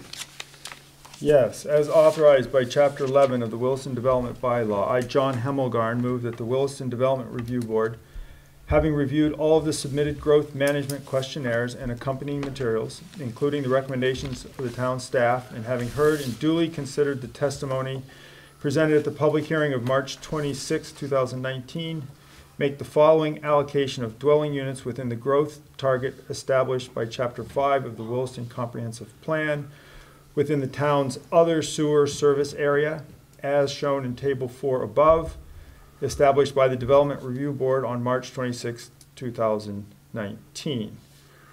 We will be providing allocation in this area for the Adams subdivision. Read the DP. DP 19-11, which achieved a score of 31. They will be getting 4 units in FY 2020 and 4 units in FY 2021. Okay, that's it for that sewer service allocation. Do I have a second? I'll second. Pete seconds. Any further discussion? No further discussion. All in favor? Aye. Aye. Was it 5? Jill, did you aye? Aye. 5 ayes, no nays. Motion carries. Do I have a motion for WDB 11.9 outside sewer service area allocation? Yes. As authorized by Chapter 11 of the Williston Development Bylaw, I, John Hemmelgarn, move that the Williston Development Review Board, having reviewed all of the submitted growth management questionnaires and accompanying materials, including the recommendations of the town staff, and having heard and duly considered the testimony presented at the public hearing of March 26, 2019, make the following allocation of dwelling units within the growth target established by Chapter 5 of the Williston Comprehensive Plan outside of the town's sewer service area as shown in Table 4 above, established by the Development Review Board on March 26, 2019. We will be providing allocation for the following projects. DP 19-03, Brownell LaMarche, which scored 33 points. DP 19-05, Brissett subdivision, which scored 30 points. And DP 19-09, Howard subdivision, which scored 33 points. That allocation will be as follows: FY 2019, Brissett 1, Howard 3. FY 2020, Brownell LaMarche 3, Howard 1. Okay, and those documents will be turned into staff as evidence of our scoring and allocation of the units to the fiscal years. Do I have a second? I'll second. Pete seconds. Any further discussion? No further discussion, all in favor? Aye. Aye. 5 ayes, no nays, motion carries. All right, that's great. Do I have, I'm sorry? One question. Yep, Paul? Do we need to add a comment to the fact that the Northridge has gone to 4.4 in fiscal year 22-20? No, because that's what they had originally. Okay. So we didn't make any There were no changes to changes it. to that. That's all I know. Yep.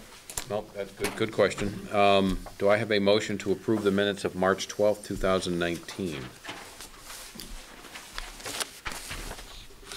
I'll make that motion. Jill makes the motion. Do I have a second? I second it. John seconds it. Any further discussion? All in favor? Aye. Aye. I'm going to abstain, I wasn't present. 4 ayes, 1 abstention, motion carries. Do I have a motion to adjourn the meeting at 11:05? Absolutely. So moved. Thanks, everybody. That was good.